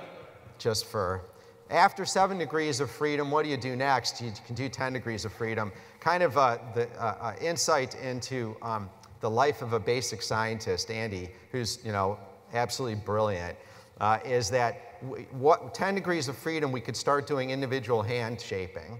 And one way that we started was just kind of looking at these 2 fingers. It turns out that it maps really well to rock, paper, scissors. And so what was most important is entertaining Jan as she did this work. And Andy didn't know how to play rock, paper, scissors. That's the basic scientist. She said we have to do the fist bumps. 3, shoot. Tied. She tries to cheat. Both papers until she my wins. paper was trying to cover his paper. Okay, ready? 1, 2, 3, shoot. Rock. And that 10 degree of freedom paper just came out a couple of, probably a month and a half ago with some nice press. Jan has kind of a rare form of MS that left her completely paralyzed but preserved sensation. And that made for some amazing experimental possibilities. We talked about proprioception and the importance of that. So remember, the way we trained the decoder was Jan is looking at the arm, right? What we did then was then all of the experiments, she had to have her arms open and her eyes open and look at the arm. To control the arm, that's the feedback. It's this visual feedback. And the thought was, could she control an arm without that visual feedback? She had complete loss of motor, but she had normal proprioception. So we did this neat little experiment where we blindfolded Jan and said, we want you to move this arm back and forth across this line, which for her was an unbelievably easy task. She starts off doing it. If you ask her what she's doing, she said, oh, I'm doing great. The arm's moving back and forth, and you can see it drifts over and over, right? Then what we did was, and this is sped up 3 times, then we had the investigator, Rob, get in there and move the arm back and forth. And immediately, she picks it up and has control of the arm again. So that showing the importance of this, showing that the algorithms that we're using to control the brain work with the sensory feedback, kind of critical. Of course, if you're mean, you try other experiments. So what would happen if we move Jan's arm opposite the direction that the robotic arm is moving with her eyes open? So this is our anti-proprioceptive experiment. So Rob is just moving the robot arm the wrong way, and Jan can't do anything. Completely frozen by this.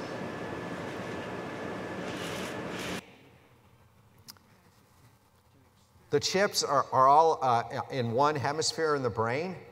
Could you control 2 arms from a single hemisphere? This is 2-dimensional control with each arm. Her job is to grab this box and move it up and down. Very nice. A couple seconds. Where's the guys?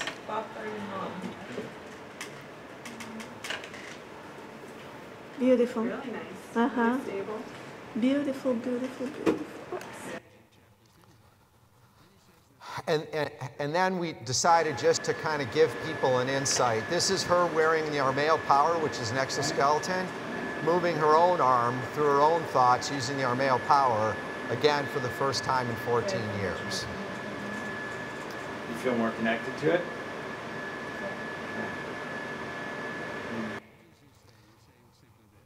And then, over time, here's one of the problems. The signal degraded. And Jan lost some ability to control, so we partnered with colleagues at CMU and the Robotics Institute. And what they have is computer vision programs. So we used a different robotic arm, and now what we did is we actually combined her control with computer vision. So this is Jan trying to pick up this block with a different robot, less degrees of freedom, and struggling with it. When you add computer assistance to the neural signal that we're decoding, which is what happens in the next slide, you can actually watch that there's the vision module that CMU created. She's able to pick up the block. And she's able to break away from that, so she was able to control this, that she could stop the computer from reaching for things. And so we're now able to see this mixture of how you might be able to add computer intelligence to this control signal.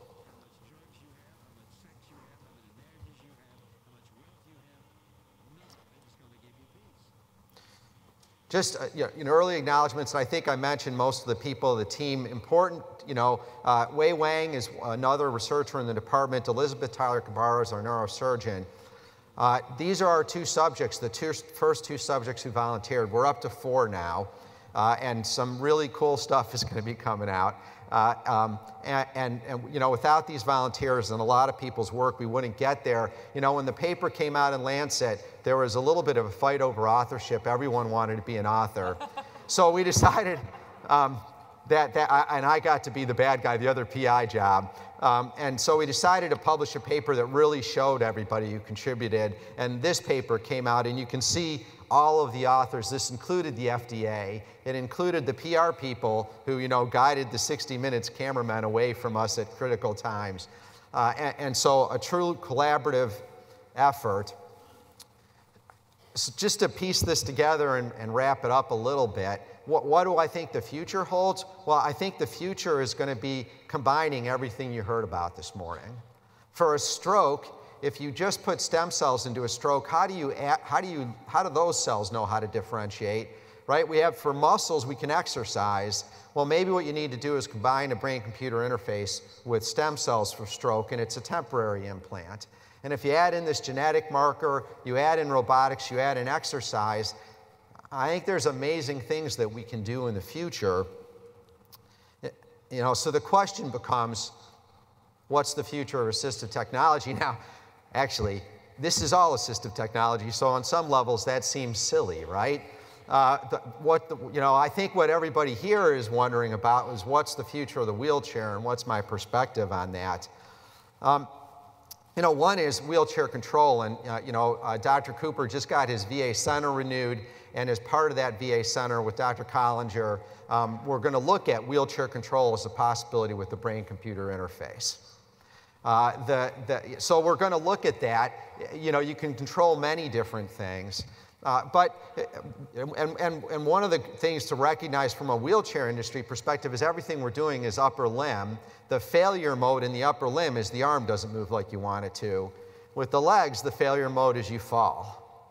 And so all of the hurdles that we have are going to have to be that much higher when what we're talking about is injuring the people we work with.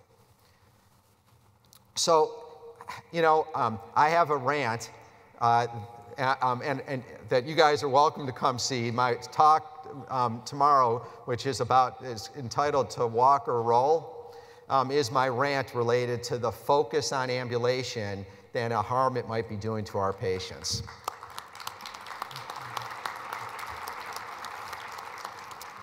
You come to the rant. I don't know how many people can fit in the room, but it scares me. I think people are waiting on the cure. They're waiting on this technology. They're not learning the skills. And we have some data to prove that the harm that might be doing. And so I am a passionate wheelchair researcher. This is cool stuff. But I'm worried about this waiting on the cure. The wheelchair is the single most enabling device any physician anywhere that can prescribe, any therapist can give. And I don't see that changing for a long time to come. I do think that these technologies hold hope. I have one last video for you, which is we tried something unique with Jan, which was to hook her up to a flight simulator and allow her to fly.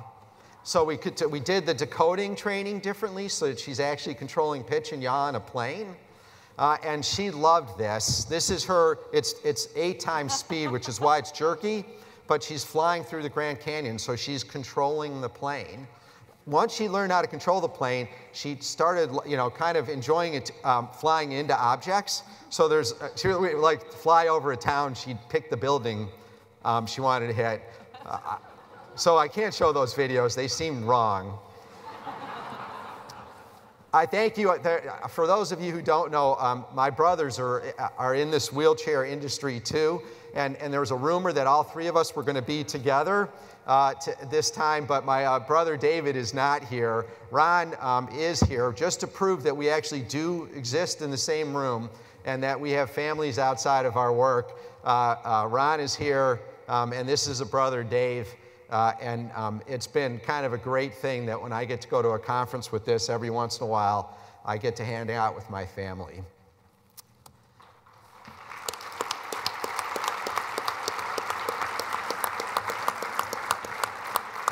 I think we're going to do questions at the end. We'll do questions at the end. Oh, wait, let me get that.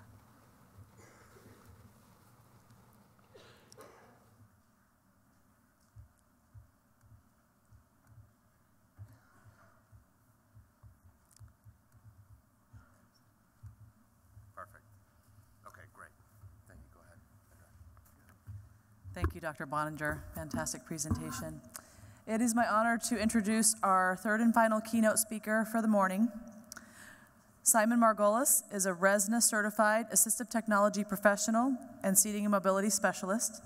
His professional career, spanning more than 35 years, includes work in public and private sector of the orthotics and prosthetics and seating and wheeled mobility industries.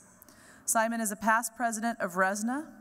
He is a founding member and past president of NARTS, which is the National Registry for Rehabilitation Suppliers, and is an executive committee member of NCART, which is the National Coalition of Assistive and Rehab Technology. He served as executive director of NARTS and as a surveyor for the Joint Commission. Welcome, Mr. Margolis.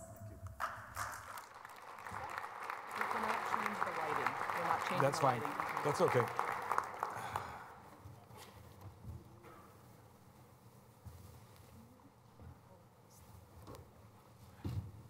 Hello, everyone. Everybody take a stretch, okay? Take a minute, stand up, stretch, just whatever you want to do to feel a little bit more comfortable. That's fine like that. That's great. Thank you. I'm going to go out here for a minute and greet you up close and personal. Okay. We're going to do calisthenics now. Like heck we are. If I have to lead him. Okay. When you're ready, take a seat and we'll talk a little bit. I really like to get to know the people I'm talking to in the audience so I can figure out how many of you I can offend in the shortest period of time. So first, I'd like to ask for a show of hands of the people who are not from the United States. I want to welcome you. I will inadvertently probably offend some of you because of my cultural ineptitude. But I also want to apologize in advance because my talk is a bit geocentric and deals with a lot of things that are going on in the United States, but I do believe that some of the concepts that we're going to talk about are universal. And I hope that I don't bore those folks who are not familiar with some of the U.S. issues. Next, I'd like to find out who you are and how long you've been around the field. How many of you have been in the field of seating and wheel mobility for less than 5 years? Welcome. You're the future of the industry, and I really look forward to seeing you over and over again here. 5 to 10 years. 10 to 15 years. Some of the people on the right side are waiting for 35 years so they can raise their hands. You know? Okay, 15 to 20. Okay, and 20 to 30. Holy Hannah. And more than 30. And proud of it. I guarantee you that the people in this room who have been around for a long time have gained a lot of knowledge and experience from being around.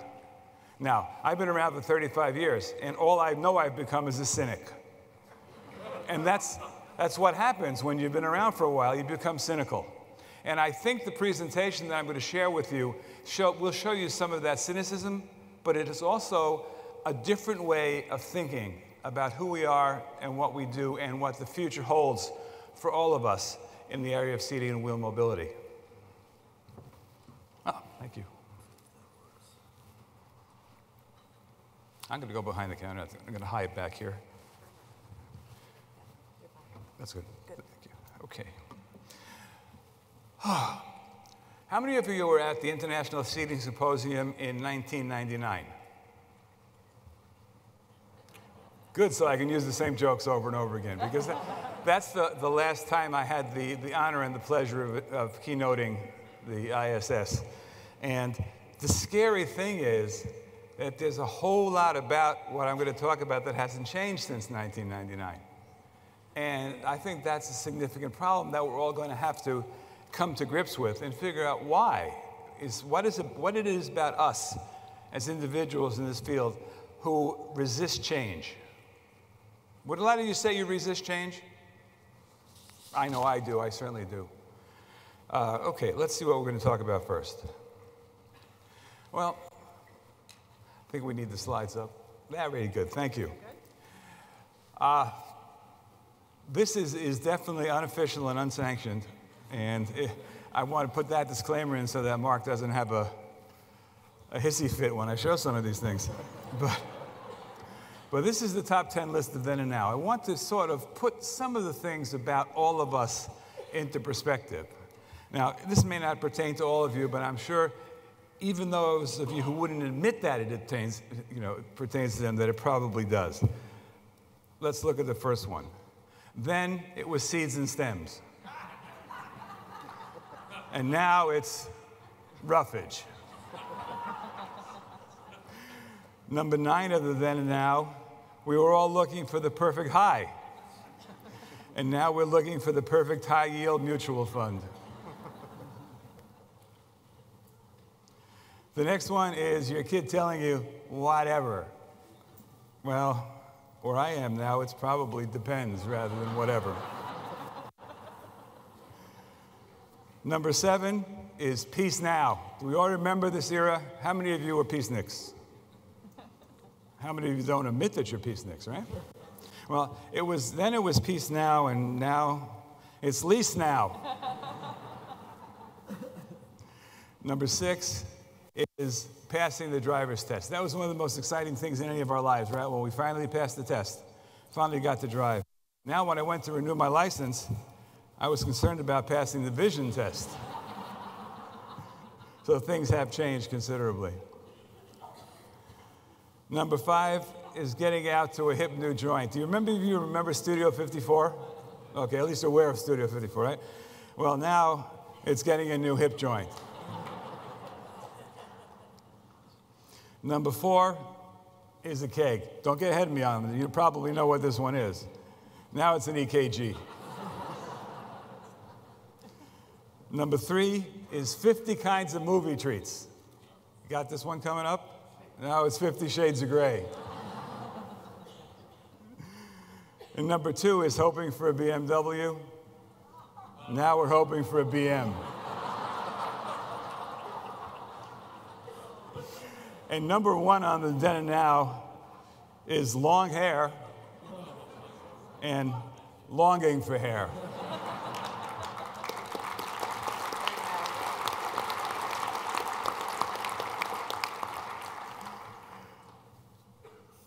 I'm going to get serious eventually, but it's hard to get serious because one of the reasons I think I've survived so long in the field, I never took myself very seriously.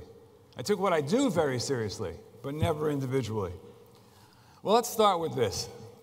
This presentation is my opinion about things. I am not giving you facts. I am not quoting research as Dr. Cooper and Dr. Boninger do, but I'm telling you what I think about things and observations that I've made.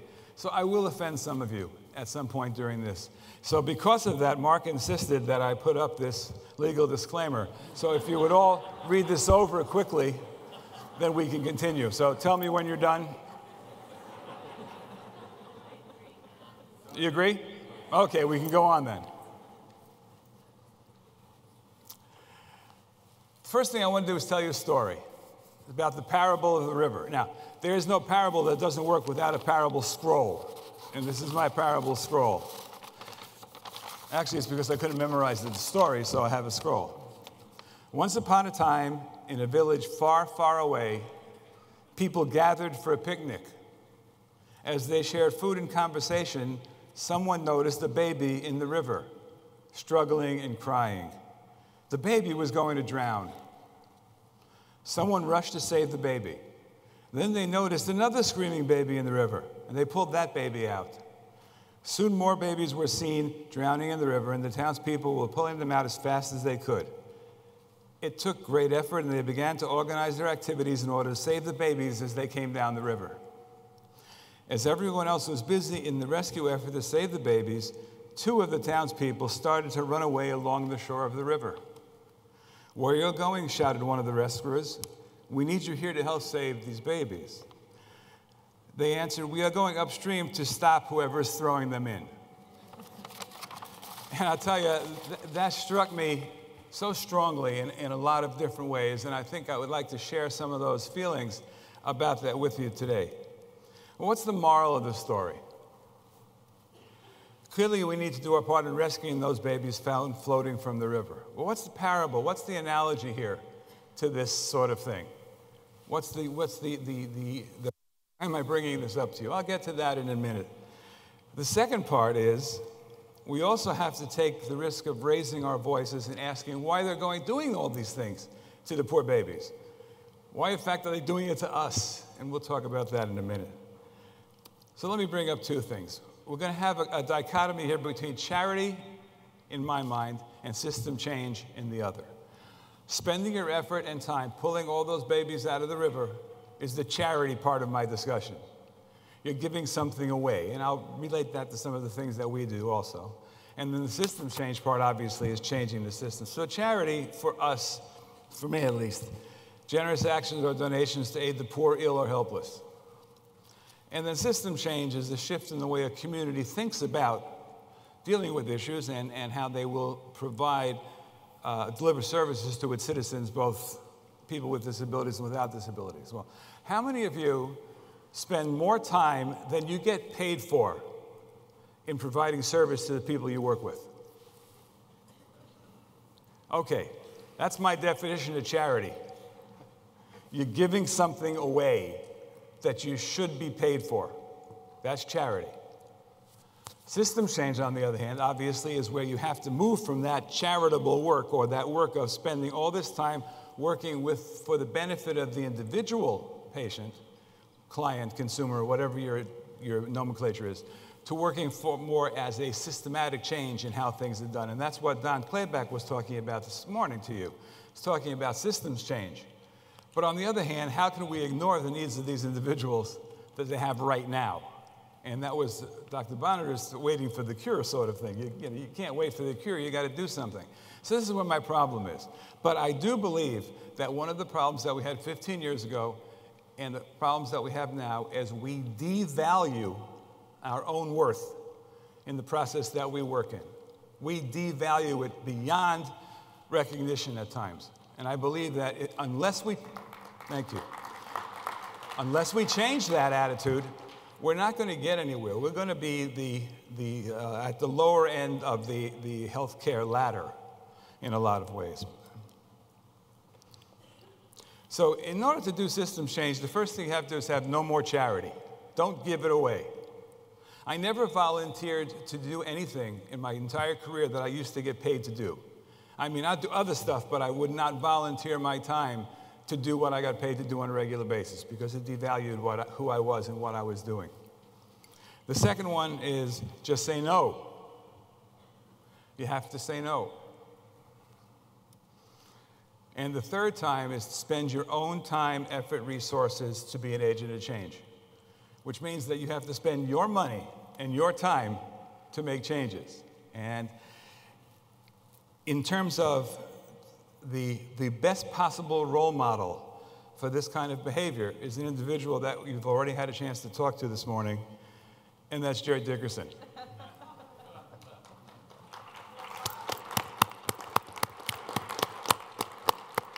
Jerry is the master of saying no. And I mean that quite honestly. He has the ability to make it very clear that the only way that we're going to succeed is by valuing our services as to what they're worth. And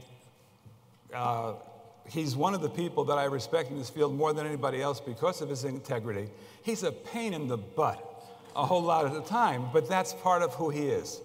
And I think that that's an important thing. So if you want to talk to somebody about systems change in seating and wheel mobility, at least in the area that Jerry's involved in, he can tell you some stories and give you some information and make sure you have a lot of time and buy him a beer. But Jerry, thank you. Thank you for all you do.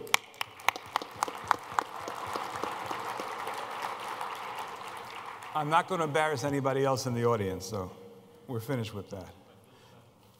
You are special. I want to talk a little bit about advocacy, because I have a bit of a different view about advocacy than some of you might have. One who pleads or champions the cause of another. That's an advocate. You can be a self-advocate, you can be an advocate for other people. Well, I have a question that I ask myself. Given a finite amount of resources, does an advocate or advocacy effort deal with issues of rightness, fairness, and equality, or equity? If you're an advocate, say you work for an organization that advocates for diagnosis X, are you trying to say that your diagnosis is more important than the other diagnoses?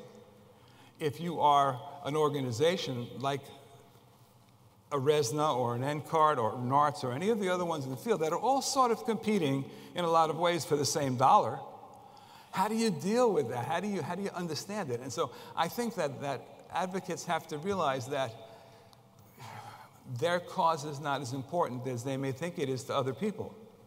I mean,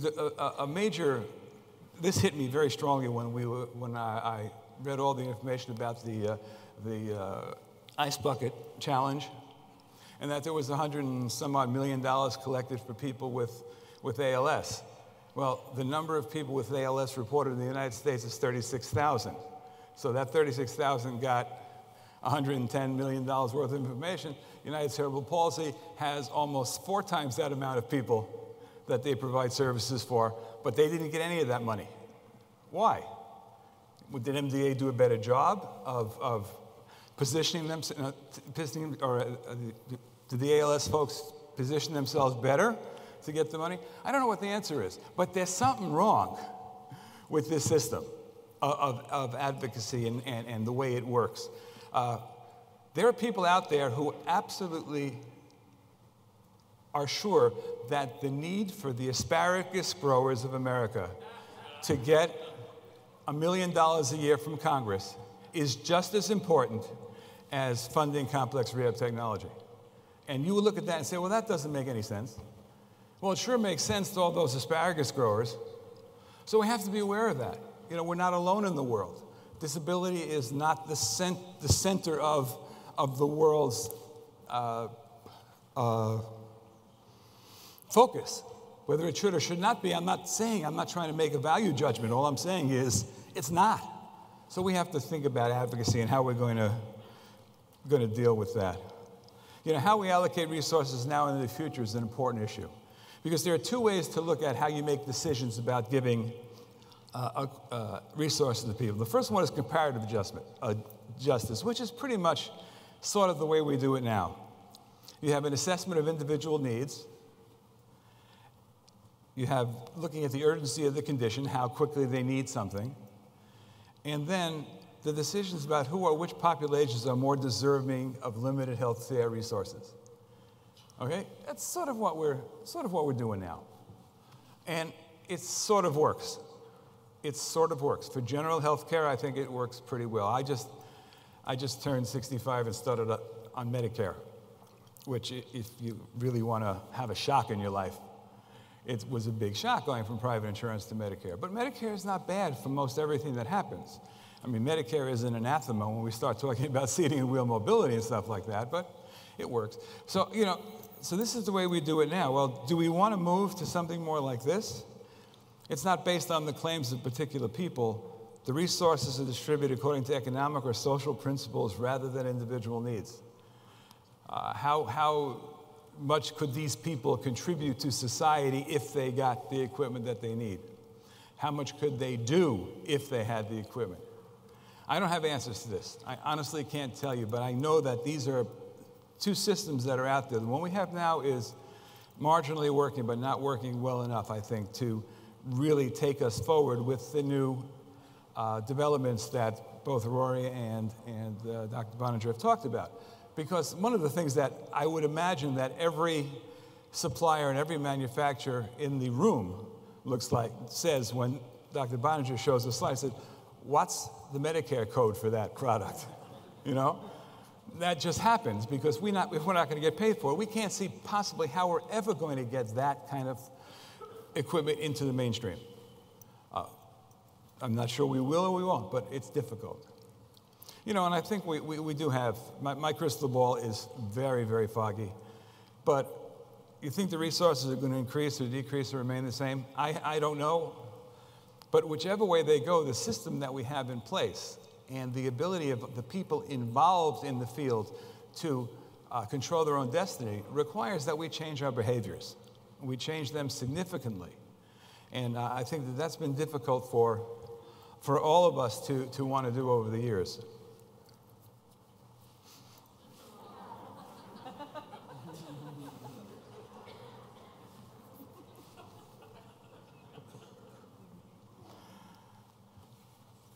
The next thing I want to talk about is the technology knowledge gap. It's gratuitous, that's why I didn't say anything about it.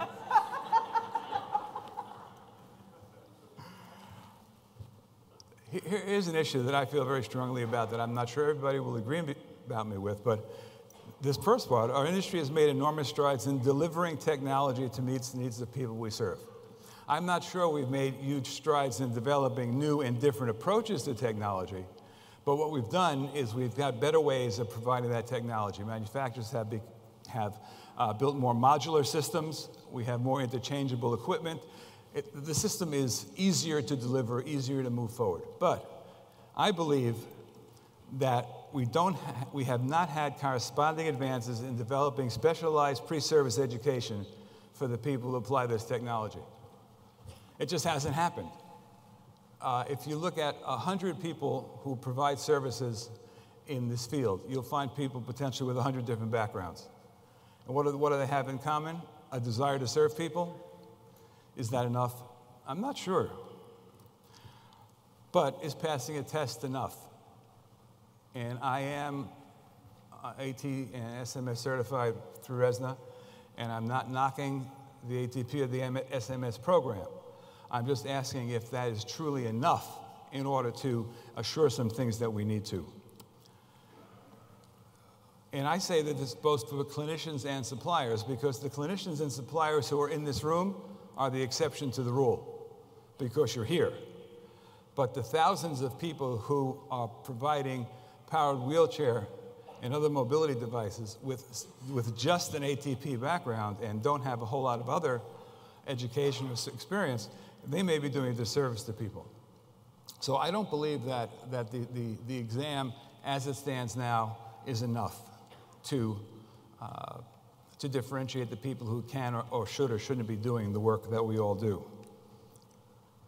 I think that there needs to be a formalized pre-service curriculum. It doesn't have to be from one institution. And yeah, 3 of you like the idea, huh? And there's a wonderful example in the area of orthotics and prosthetics. We all sort of want to compare ourselves to the O&P community because they've been very successful.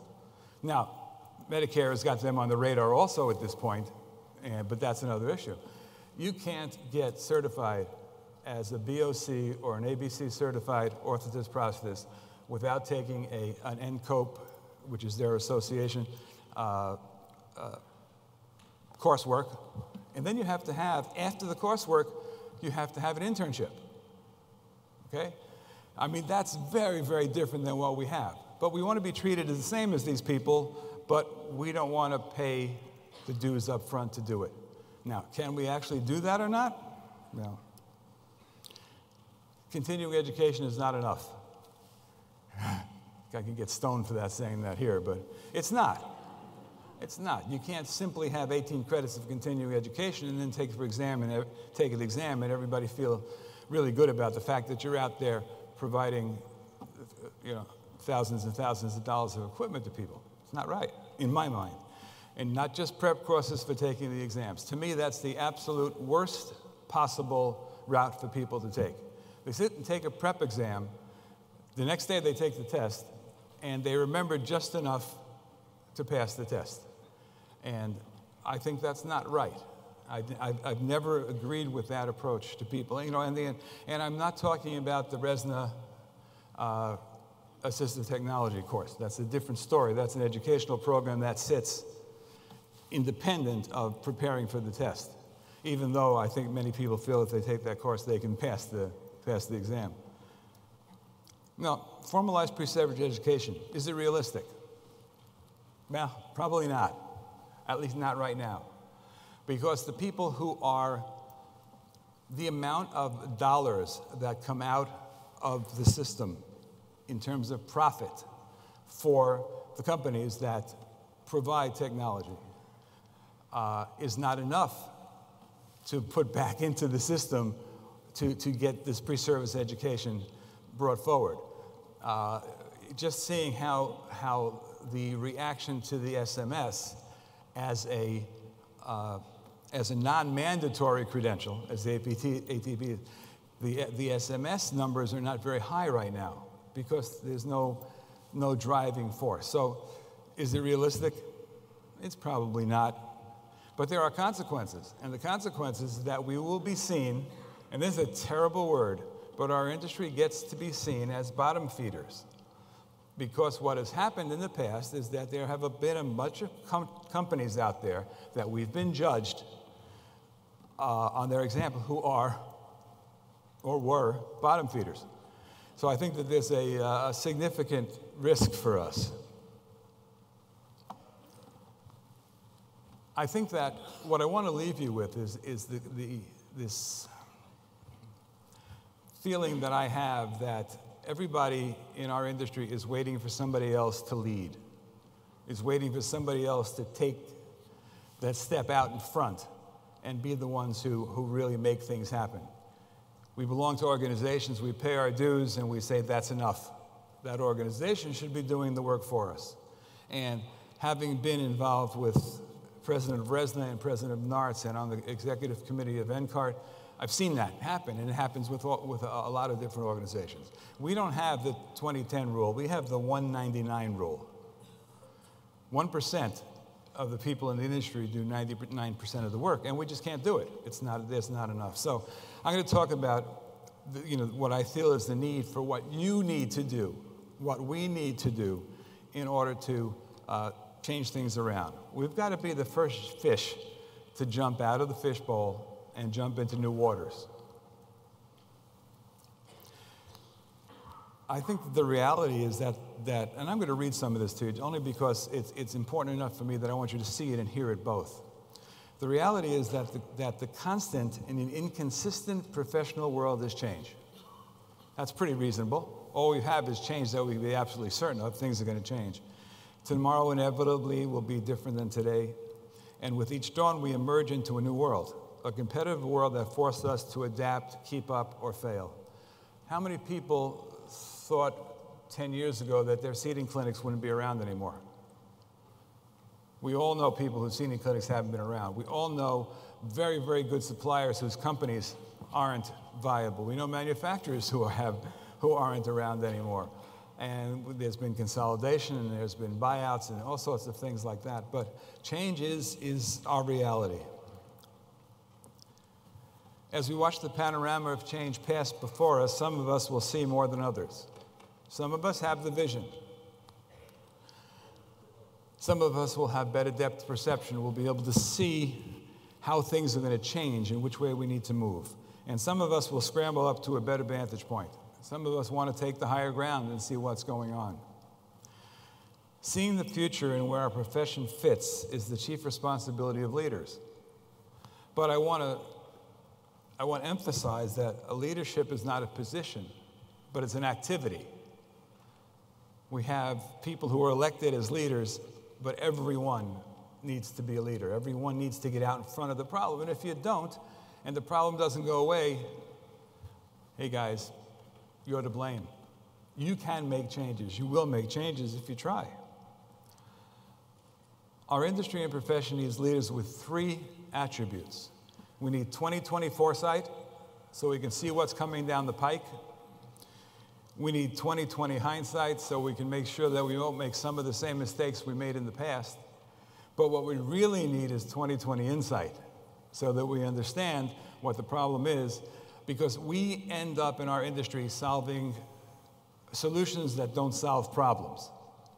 And that's a difficulty. We work very hard at doing something, and then by the time we finish doing it, there's another problem that's in the way. And here's the big one. I can hear you saying in the back of your minds, I don't have time to lead. Does that strike home with some of you? You're busier than you possibly can be. You have your home life, you have your work life, you have your community life. Well, time management, according to John Maxwell, is an oxymoron. You cannot manage time. Time is beyond our control, and the clock keeps ticking regardless of how we lead our lives. Priority management is the answer to maximizing the time we have. And that's what I ask you to do. Adjust your priorities so that making systems changes in your working environment, and not only concentrating about pulling the poor babies from the river. I think we can make a change for the better, and I think we can see a change in the field in the next 5, 10, or 15 years. Hopefully I can come back then again and speak again. Here's my email number, email address, so if you want to get contact me, hate mail is accepted. I do have search engines that can find you if you write nasty things about me. But anyway, thank you all for your time, and have a great day.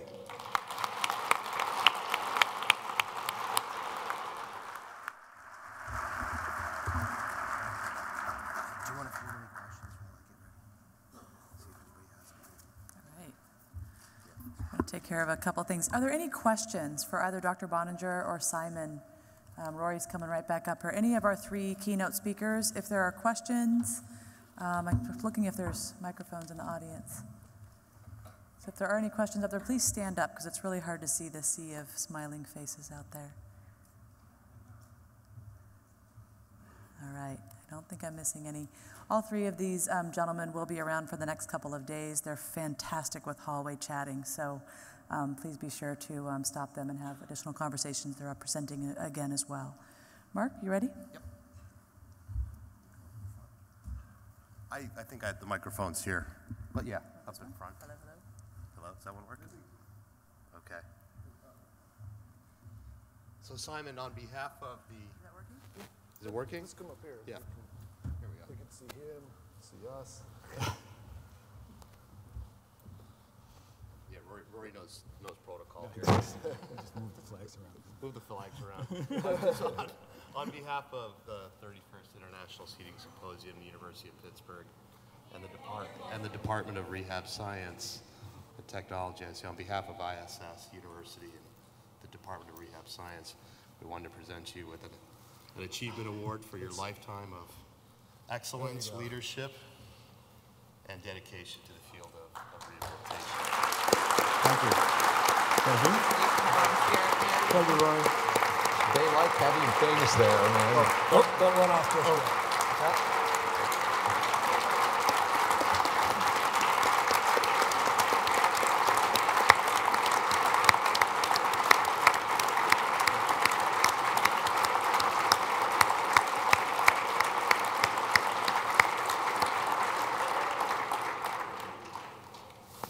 We're not quite done with you yet, Simon.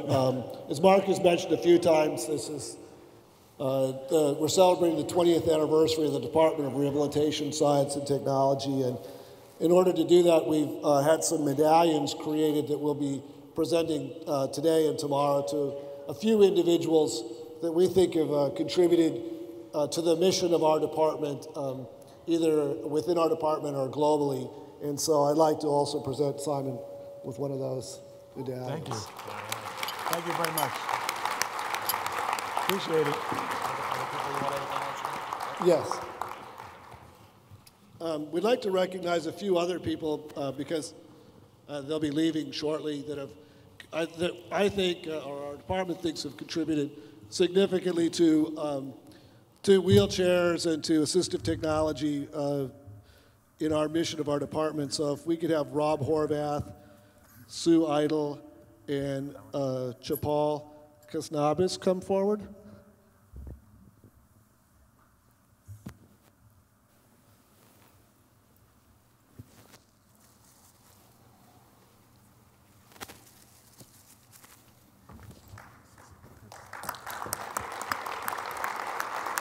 Thank you, Rob. I guess I'll let Rob do the honor of presenting this to Sue, since she went off to another meeting. Yes, please, and Chapal. So Rob is with the U.S. Agency for International Development, and they've spent nearly $100 million investing in creation of wheelchairs and service delivery around the world over the last 17 years.